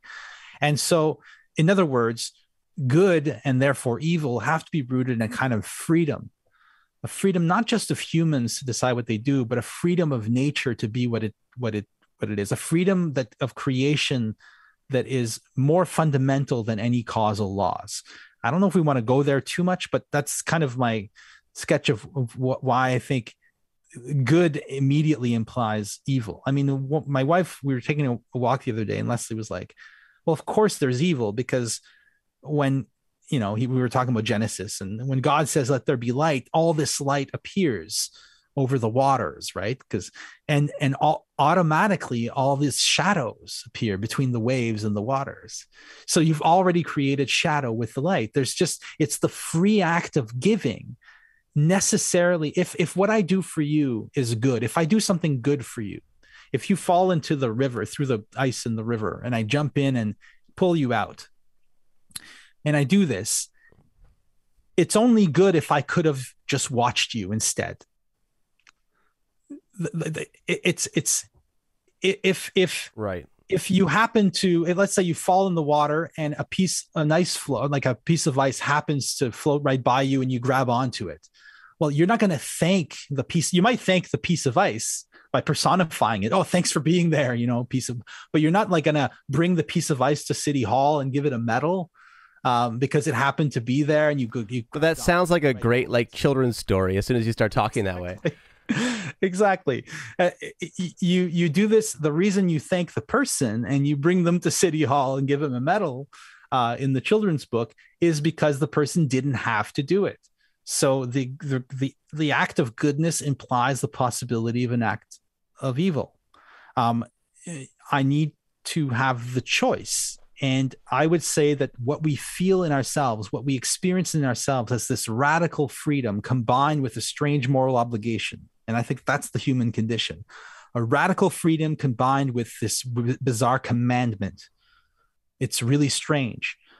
That fundamental freedom that we feel in ourselves as human beings scales down into nature and up. So it's actually that sense of existential freedom, that abyss in ourselves, is actually not just present in the human soul, but in the heart of nature itself. The creation itself exists on that condition. Radical freedom and a strange commandment. It's really weird, but that's what I draw out of my theological understandings anyways. So there needs to be evil, like, there needs to be evil if there is to be freedom. So there needs to be genuine, like, I mean, I you know where I go in this conversation, because I always wonder about sort of the final evil. Mm-hmm. Because, so even another little symbolism thing. I know so Jonathan Peugeot's brother Matthew Peugeot wrote a book about symbolism called The Language of Creation.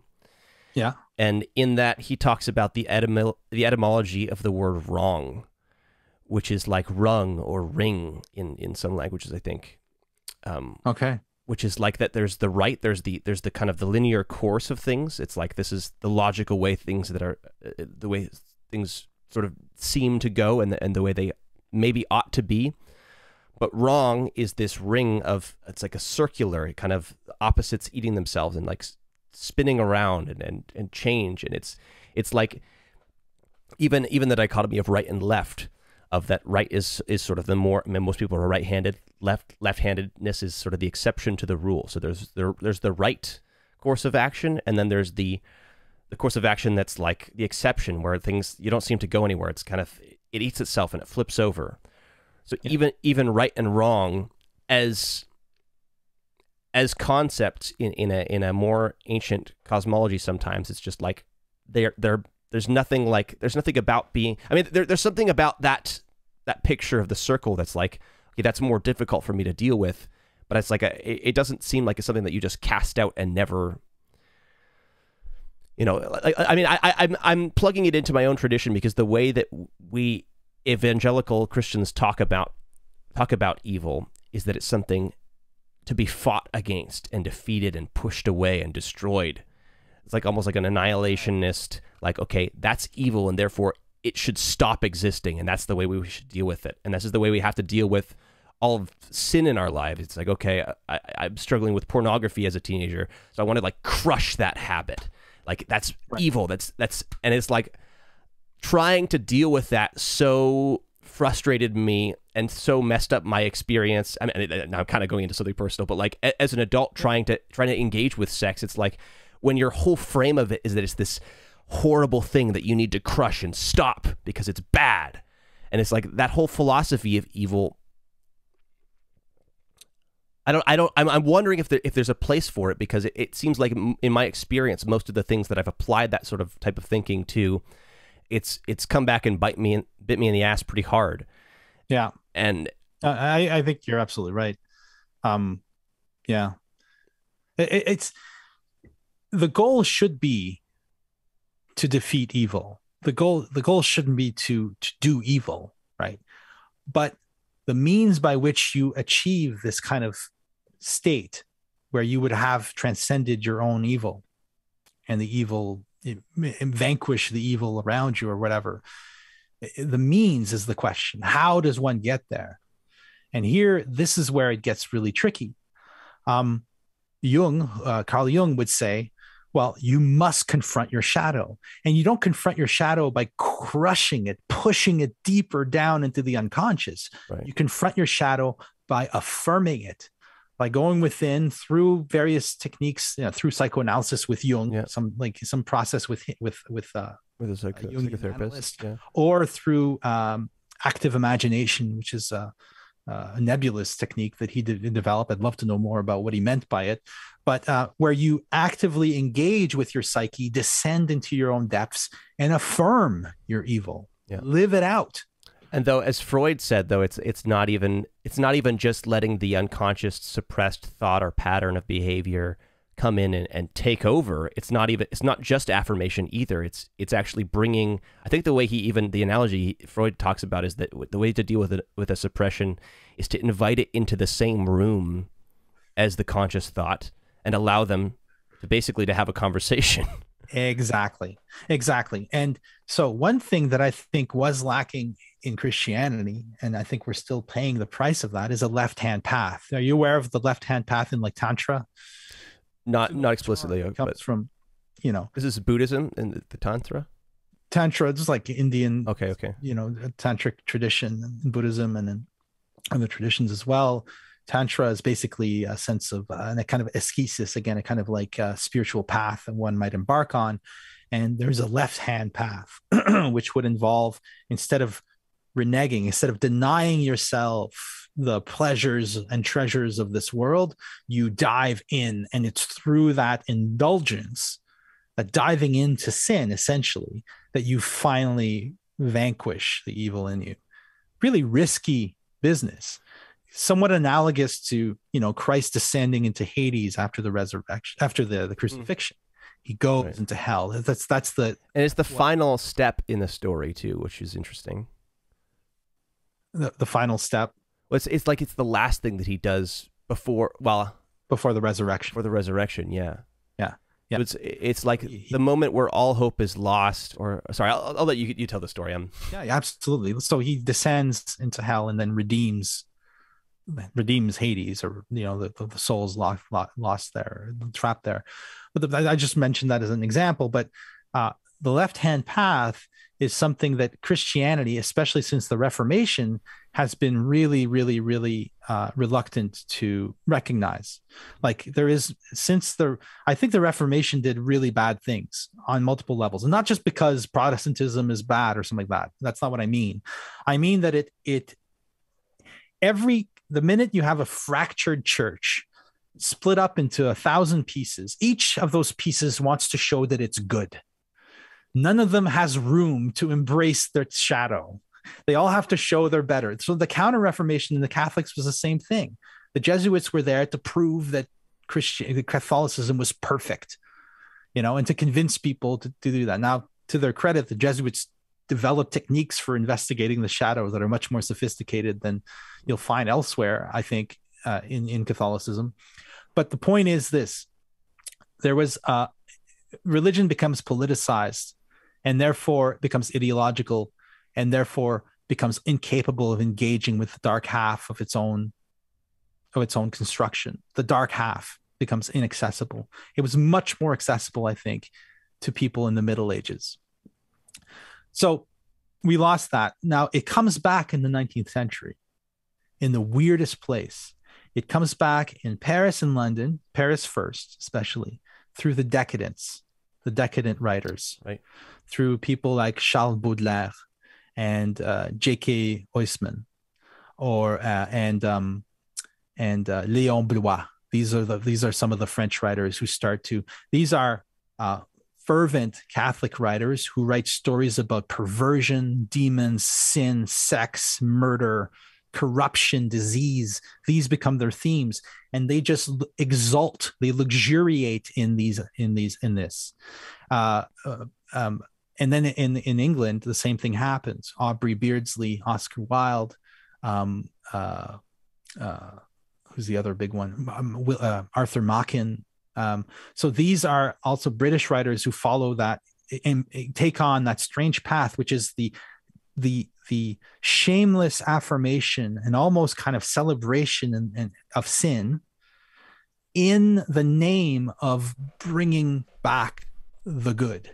Because all of these artists were appalled by the same thing, the profound immorality and nihilism of their society. And so instead of just saying, like Cardinal Newman, like, you be good, be Christian, they knew that wouldn't work. And so they dive into the shadows to show, well, if I can't show you heaven exists, I will show you that hell does. And also that one can even luxuriate in hell.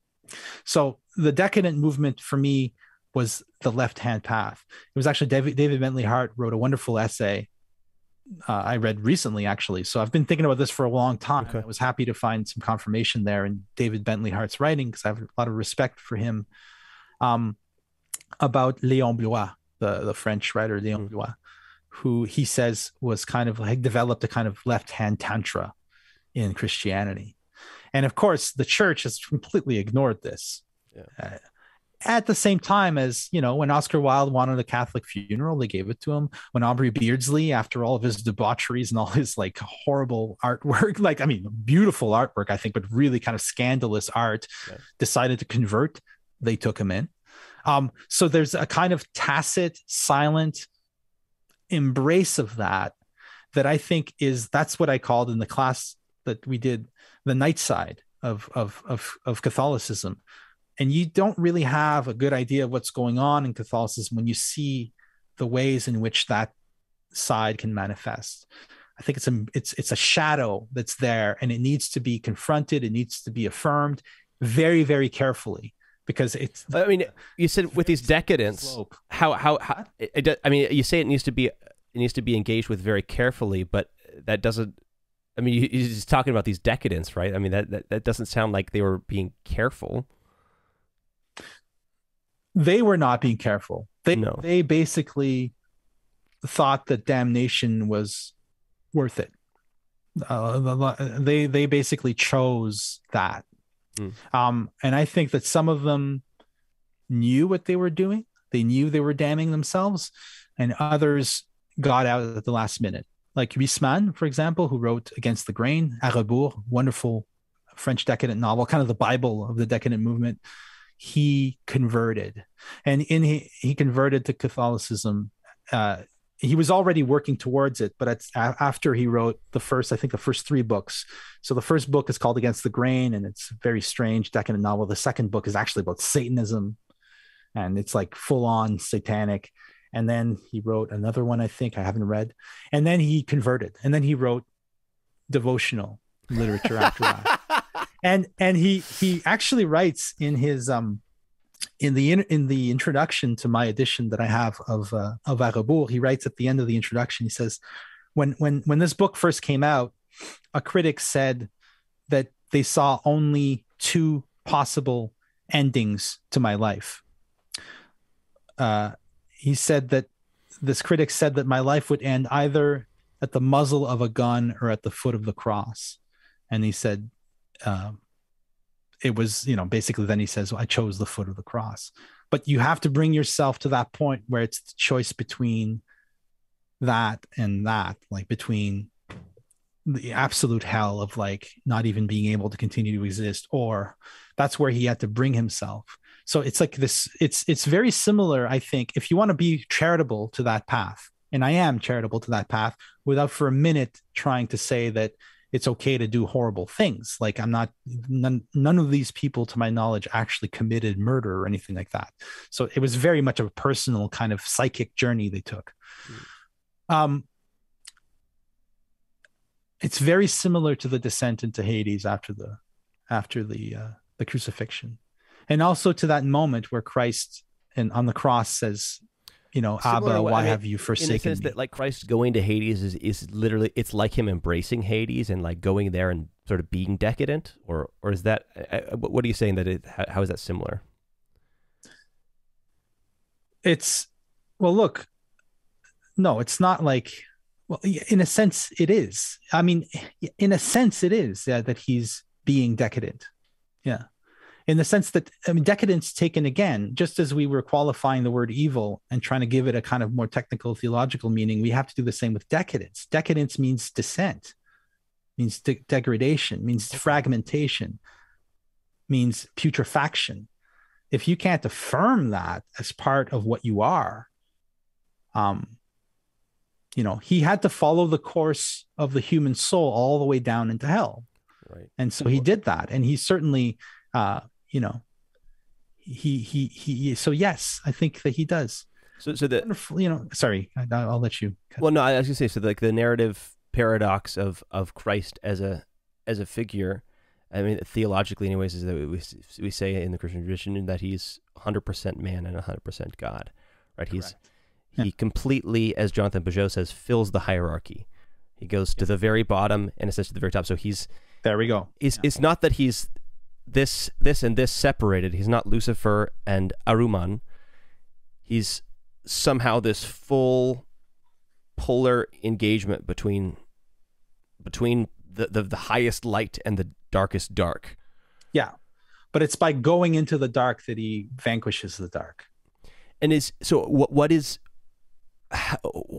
that process look like? I'm sorry, I'm not sure if you were going to go somewhere else, but I mean this is like the real crux, I think, of my question of just how to engage with this stuff.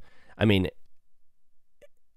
do you have to figure out a way of loving, like, and I mean, maybe it's we want to go and try to dig around in what love is for a second, but like that's one of the places that I've kind of stumbled to before in trying to have this conversation with other friends, is that somehow you have to love evil.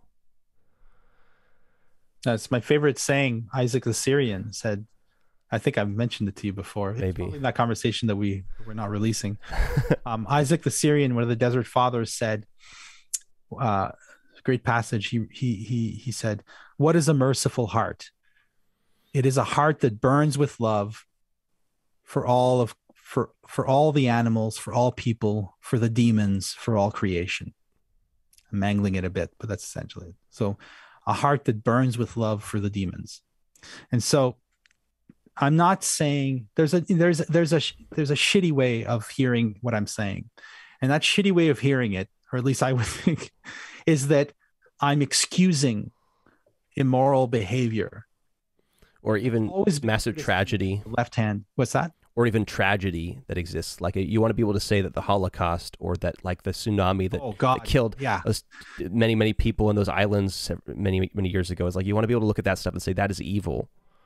Yes, but I think that's what Baudelaire was trying to do. I don't think he was trying to say there was something good about evil. He wasn't saying evil is good, which is what someone like Nietzsche sometimes is saying. Okay, so Nietzsche is much more in that vein than Baudelaire or Oscar Wilde. What they were saying was that evil is evil, and evil exists, which means that there is a moral axis to the universe. So you can't say evil is evil without saying good is good. So you're affirming the vertical axis that modernity wants to collapse into the horizontal axis of. So like we said, like there's the horizontal axis of causal reality, right? The world as we know it, the below. And then there's a vertical axis. So there's the horizontal axis of our innate freedom, which is always affirmed by Nietzsche. But there's also a vertical axis of commandment, Our inner freedom is combined always with a weird obligation. Something must be done. I have to do something. There is a right thing to do, and there's a wrong path to take. And so by consciously taking the wrong path, the decadents were actually affirming the moral axis. And this is actually an ancient tradition. What they were doing is exactly what the fools of God in the Russian tradition were doing. You know, you had like wandering, I don't know much about that tradition, but I've read a little bit about it.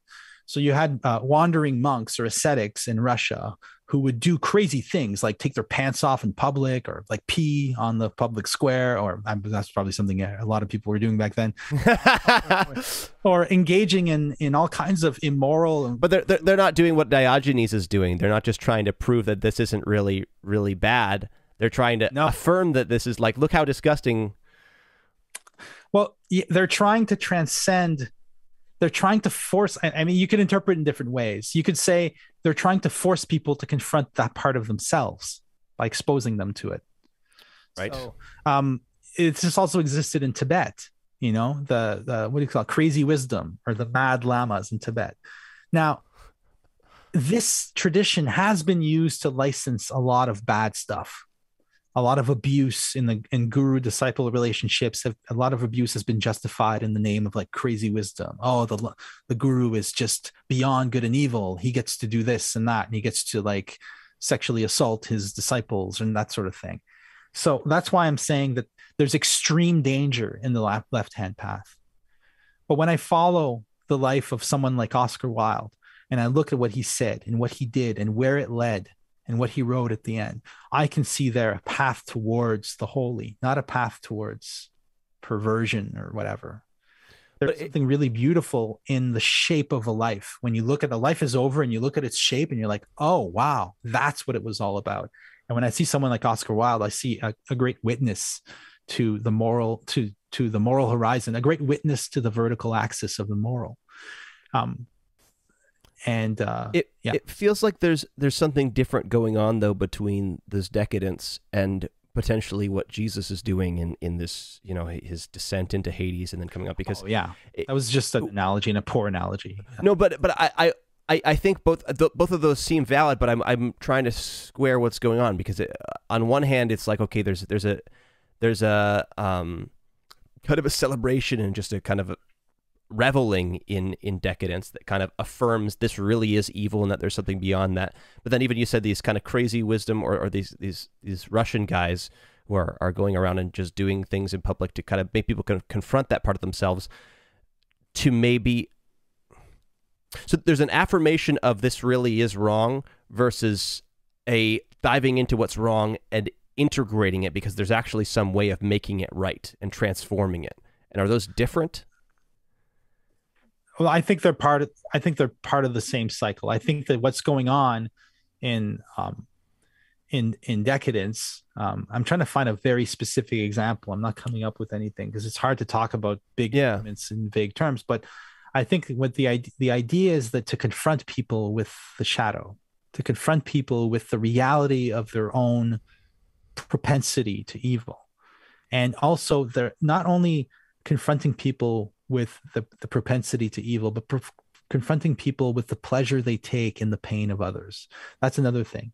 Taking pleasure in the pain of others is often cited as like, remember in Chesterton, he has like, in a world where it's possible for a man to derive exquisite pleasure from skinning a cat alive, you need a moral axis, because that there's no way to make that good.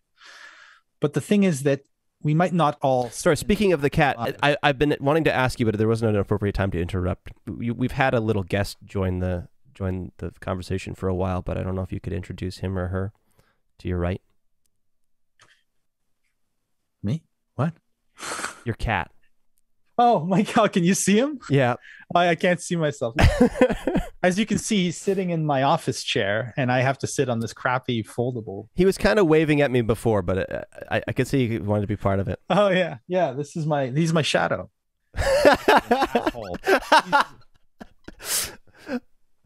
And what's his name? He's a killer. This cat, we let him out. I say when people often say you shouldn't let your cat out because it's bad for the birds. I'm like, I don't let my cat out. I let a stray cat in. That's what I say. So then my evil turns into good. See what I mean? Like, you just have to spin it the right way. I let a stray in. That's a good thing to do. I can't let the birds in too. But like, I think, what were we saying? Well, no, that's good though.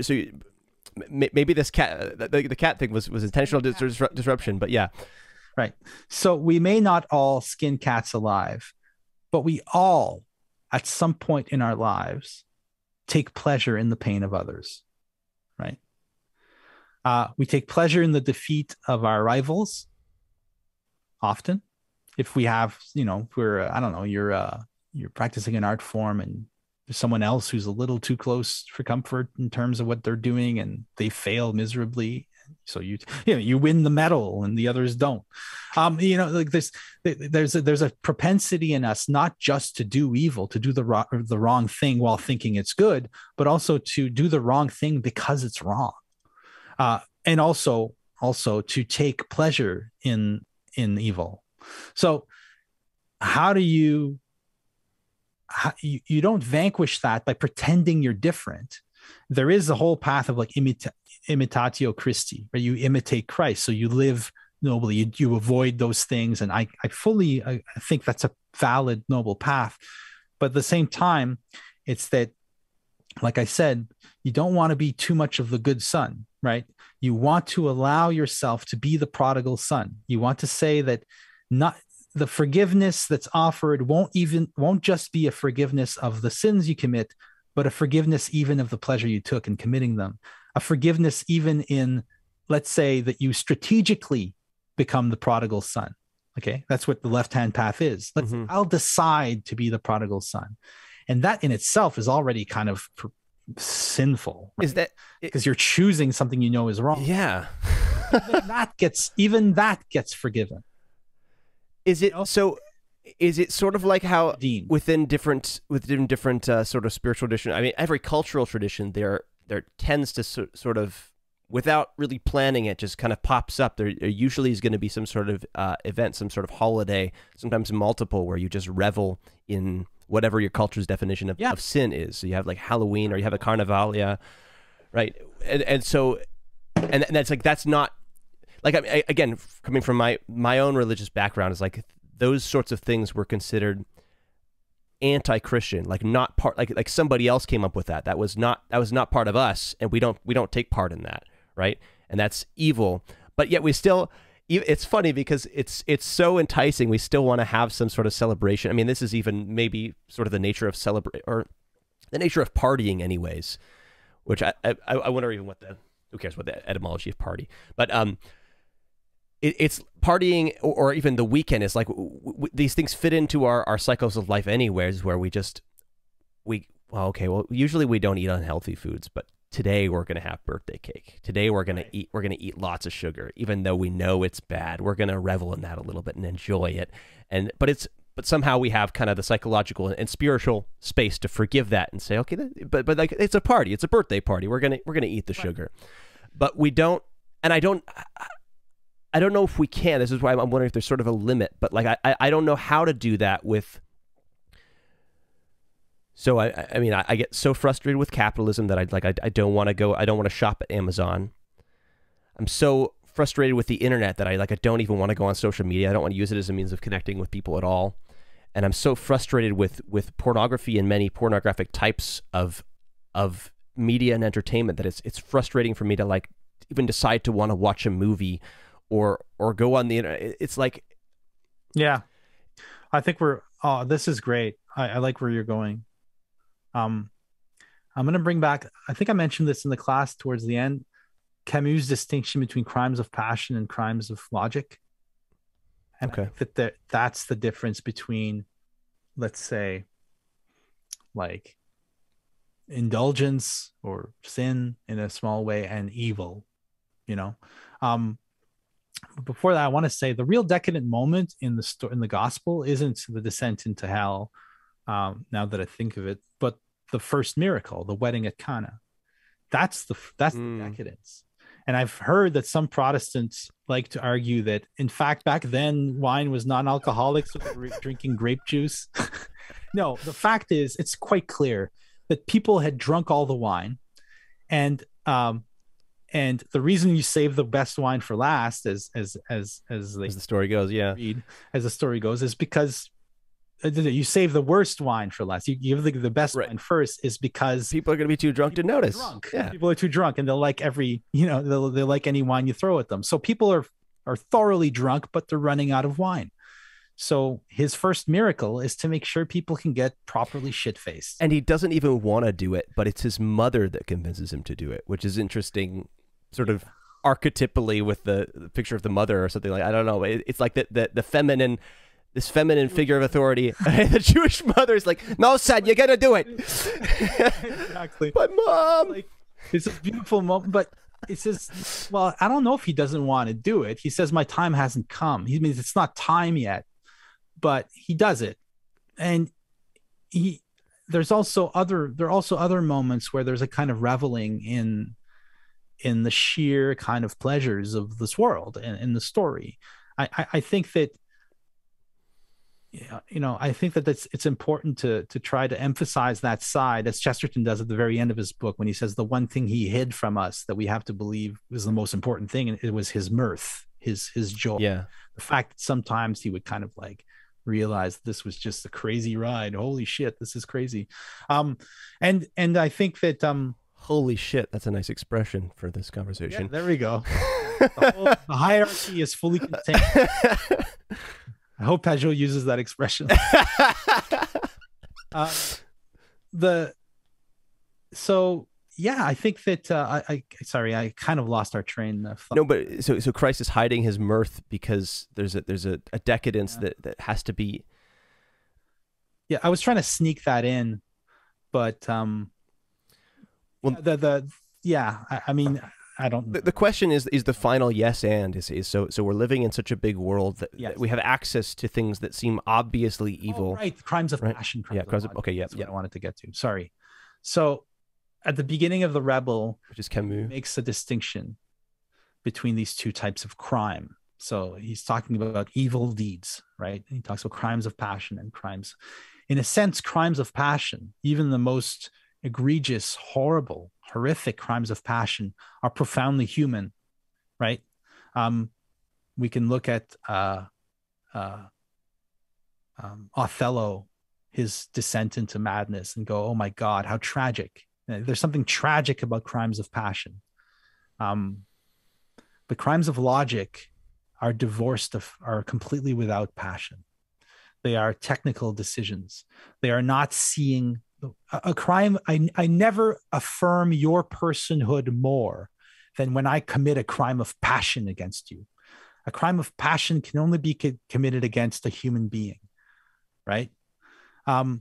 So if I destroy your car because you insulted me in public, or you stole my girlfriend or something like that, some classic situation, and I go and I destroy your car, it's because you love that car, and so it's an affront to your personhood.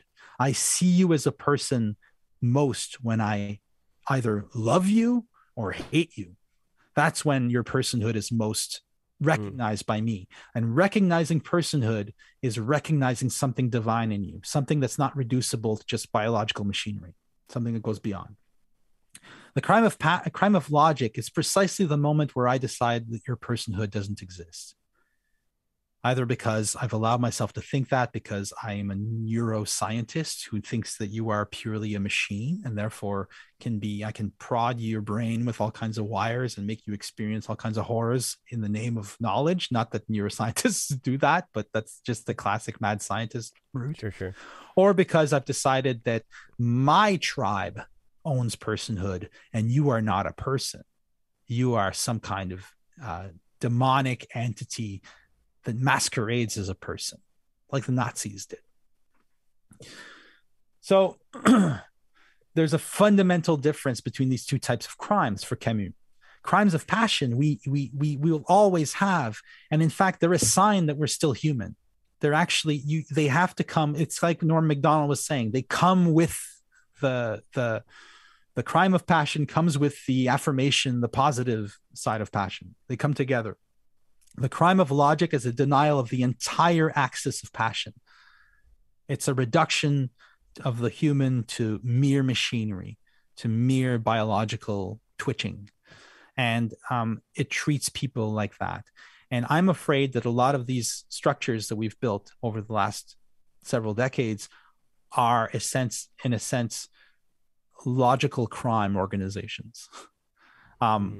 Essentially, what they're doing is denying, commodifying, weaponizing, monetizing our personhood, and splitting us, dividing us. It's as Deleuze saw this coming when he wrote about the society of control. It says everyone will be divided within themselves. The individual will become the dividual. That's the way he put it. Divided across flows of information, across circuitries of control. So you're always at odds with yourself. And so your personhood is compromised. Your interiority is externalized. Right. You're losing that core of the acausal freedom / obligation that makes you human, and you're becoming just a cog in a machine. And that's the crime of logic. There's no decadence that can embrace that. That's precisely what the decadence we're fighting against first and foremost. When you read the decadence description of the cities, or, you know, they would draw a lot on Poe and Blake and other romantics who had seen the dark satanic mills of modernity and what it threatened to do with human beings. Right. The decadents were absolutely against that. So they were fully on the side of crime, of passion, and fully against the crime of logic, which they sensed was coming on the horizon. In The Soul of Man Under Socialism, just to finish, Oscar Wilde is very explicit about how he believes that the one thing that we need to fight is our tendency to reduce man to the level of a machine. And that's why he affirmed all that he affirmed. Mm-hmm. Right. But I know we need to kind of circle around to wrapping up here, but I think I want to... The thing about that perspective of seeing man as nothing but a machine is that somebody who's locked themselves in that room can sometimes do really, really amazing things. Yeah. The amount of sort of technical excellence at work when you look at the way social media is integrating all these algorithms, it's this amazing, crazy superstructure it's done something unthinkable. I mean, in a certain sense, it's like the Tower of Babel really is quite impressive. Oh yeah, right. Yeah, for sure, I agree. And it makes all kinds of things possible. I mean, we have to emphasize that we're having this discussion thanks to it. Right.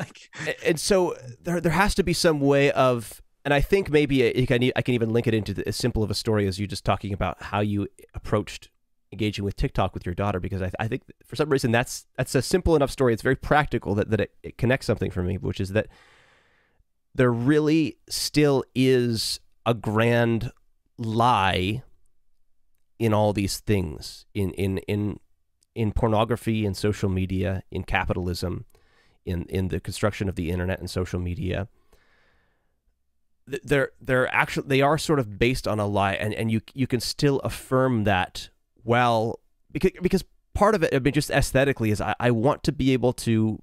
I've noticed myself having this new aesthetic or reaction to the aesthetics of cities, where I just get mad and I just get frustrated, and I don't like. I mean, some artists can look at a cityscape and paint a beautiful picture and see something wonderful in that. Yeah, but I look at these tall, rectangles, and everything about the aesthetics is just these closed off systems of boxed in ideology, and it's like there's hard edges, and it's just this big thing of concrete. There's no room for movement or sway or it's like I have such a negative reaction to that, but I want to be able to have, I mean, some people, I think they look at humanity and see that. And they have just a negative reaction to just looking at humans. I think these are just a bunch of horrible pieces of shit. I want all humans to die because it's so obvious that we're so evil, and that's obviously that's not viable. It's literally not viable. If you're thinking about that way, you can't live. You just want to die, and you want everyone else to die. Yeah. But so you have to. It's very easy to slip into that trap. But you can't treat it as. So I mean, the other thing you can do is to respond to it. Is you can do what a lot of sort of extra pious religious cults want to kind of do, is just sort of run away from it and use this. I mean, even that phrase I brought up earlier, the slippery slope phenomenon. It's just, okay, that direction is bad. We can see where it leads, so therefore we're going to exclude that direction, and then build this whole new myth of exclusion where we don't include that, and then we run into a similar inversion of the same problem. And so we have to somehow, while looking at things and affirming their evil, affirming that there is genuinely a lie there, still engage and still forgive, still love, but not love pretending that the evil isn't there and pretending that there isn't, that if we were to sort of totally embrace or totally become overwhelmed by the thing, that would be good. It's like it's that you have to look at the sort of the evil giant and see that there's, even to the extent that whatever is evil, whatever's a lie in there has taken over, there is something fundamentally good that allows it to. See, now I'm tripping over words again. I can't. I get it. No, I think that there's two ways of putting. One way of putting it, simple way of putting it, is to see the good in it. Right? There's obviously a lot of good that comes from cities. A lot of good comes from the internet, and therefore you emphasize the good parts and you de-emphasize the bad parts. That's not going to help because of the damage these systems are doing to the planet, to our psyches now within the internet. That strategy isn't sufficient. We can't just say see the good side and ignore the bad side. That's not going to work. We need to transform these systems. We can't transform them by running away. We have to somehow be able to affirm them as they are. To bring it back to my daughter and TikTok, and this is an ongoing project and it's not finished, so I'm not sure what I'm doing or if I'm doing it right, and especially it's mostly my wife, to be honest, who's doing it, who's handling it, really, who's monitoring them. Yeah. The point is this: it's not so much about, it's like, let them do TikTok. You can't do TikTok well. TikTok is a problem all the way down. But it's the way they communicate with their friends. It's a way that they get to follow the artists they like, etc. So there's a good there. There's a good. We recognize that we were hoping that she'll be using it for the good, for a good. And I got to push back though, because I think there's literally beautiful creations and beautiful things that are impressive and deeply insightful that would not be possible without TikTok. Definitely. Right. Definitely. So it's not even that. Absolutely. So you said TikTok is a problem all the way down, but yet it still is this generative thing that creates something that's actually that wouldn't. Yeah. I mean, depends how McCloonian you want to be.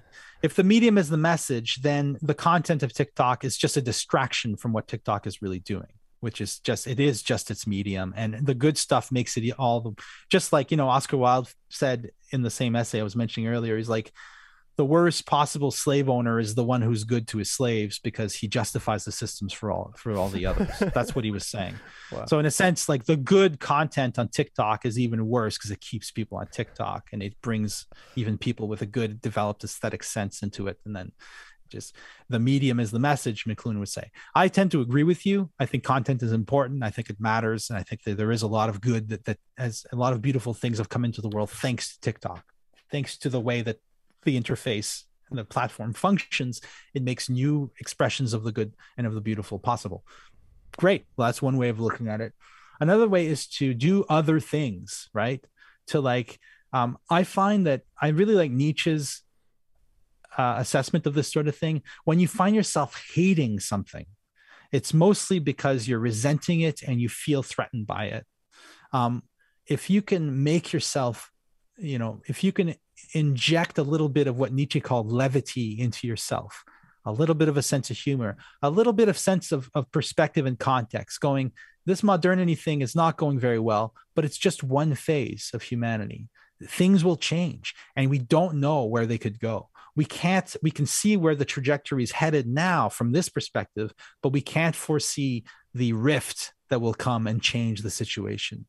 the unpredictable element, that which is a vestige, or sorry, which is a manifestation of that radical freedom that I was mentioning exists in nature, that will change the situation in ways we can't foresee. So just to see, like, this city is really ugly, this is really depressing, but it's just part of the real. It's not going to get the final word. Mm-hmm. And just doing that, at least to elevate yourself, so that you look at these things as equals. You know, just like St. Francis didn't look at the sun as his father and the moon as his mother. He looked at the sun as his little brother, and the moon as his little sister. You know, sister moon, father son, mm-hmm. sister moon, brother sun. This you get to be like Francis was still a pagan. He could still see the divinity, the weird, strange sacredness of nature, but he saw it as an equal, as opposed to, you know, kind of genuflecting before it and submitting himself to it. There's a kind of way of calibrating yourself in the face of these really threatening forces, such that they become, they lose their sense, they lose their demonic appearance, right? They become more, they become funny, they become less, become temporary. That's interesting. Transitional. And so you can kind of live with them. But the real key thing for me is to do, like, the real, specifically about the internet. And I'm thinking now about Delphine, as I was saying earlier, my daughter Delphine, is that, and Fiona now, who's also, she's not on TikTok, but anyways, is to do other things, to fill the intervals of your life with really beautiful things that have nothing to do with any of this. You know, like, maybe you want to practice you want to take on a religious practice that brings you to a beautiful location regularly, where you can actually experience an aesthetic beauty that transcends, you know, whatever the latest TikTok aesthetics dictate. My daughter's always using the word aesthetic. She's like, oh, that's so aesthetic. And what she means by that is, like, cool on TikTok. That's what the word aesthetic means. Sure, that's like a branch of philosophy. Do other things. If you don't like the city, I take long walks in the city, and it makes me appreciate concrete. It makes me appreciate underpasses, and, you know, really kind of like non-places that in the design of a city, nobody gives any thought to these places, like the path passing under the bridge, or you know, you're going through this weird kind of commercial, like, industrial street where no one ever walks, and you walk through these spaces, and all of a sudden you find it's filled with weird little corners and little magical, you know, little elementals dancing around, just little moments of enchantment in those places. You try to enchant your world. You try to find the enchantment which is always there, because, you know, a concrete rectangular building is just, it's just the divine nature molded into an uninteresting shape, but it's still nature, and it's still kind of divine. Sometimes you just got to, like, look closer at it in order to see it. Yeah. Look closer fun. And also laugh. I like that levity thing too, because and it actually, this is a weird place to go, so it's a good place good place to end with my weird studies friend, is that poop is funny. It is. And my daughter Fiona would really agree with you. Yeah, and this is like some of the wisdom of a lot of, like, I think it's funny because, I mean, even in the Christian tradition, it's like, look, if you want to understand the kingdom of heaven, listen to a child speak, right? Yeah. There's certain, and I mean, I don't want to pretend I know exactly what Christ is getting at when he's saying that, but part of it seems to be that, like, kids just have an intuitive sense about some things that are, like, deeply wise and insightful, but that just, like, because of whatever reason, because maybe they just haven't been formed too much by society or whatever yet, but they just have these crazy senses of things. So kids, I mean, everybody knows, and you call somebody being childish if they're making poop jokes, because poop is funny. But yeah, it's interesting. I don't, and this is such a weird thought, but I've thought about this with one of my friends, Andrew, just thinking about sort of the nature. Okay, so when you poop, you're getting rid of what your body can't integrate into itself, right?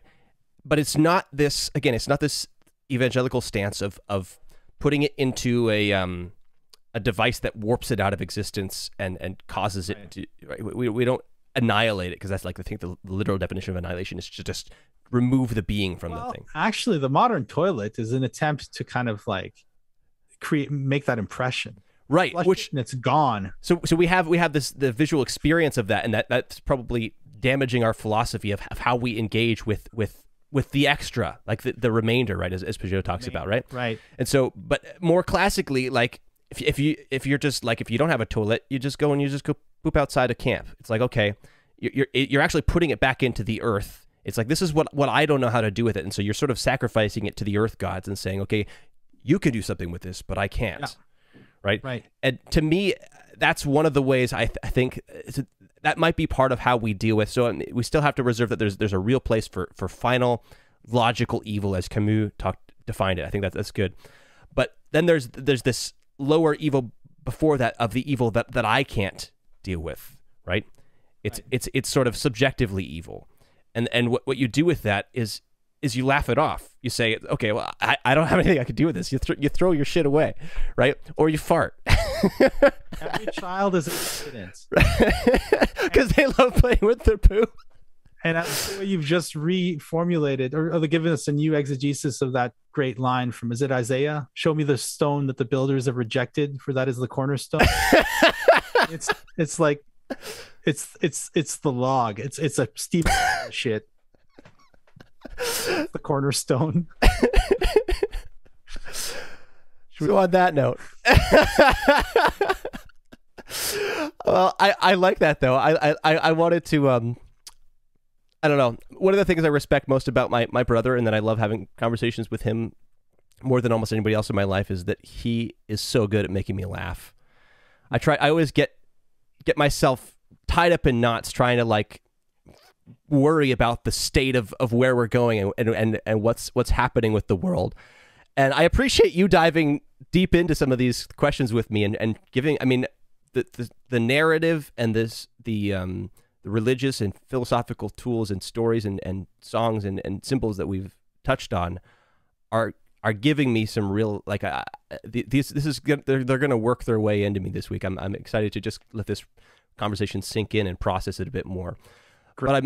But thank you so much. I've had a great time too. It was a really fun conversation. But I'm so glad to end with laughter whenever we can.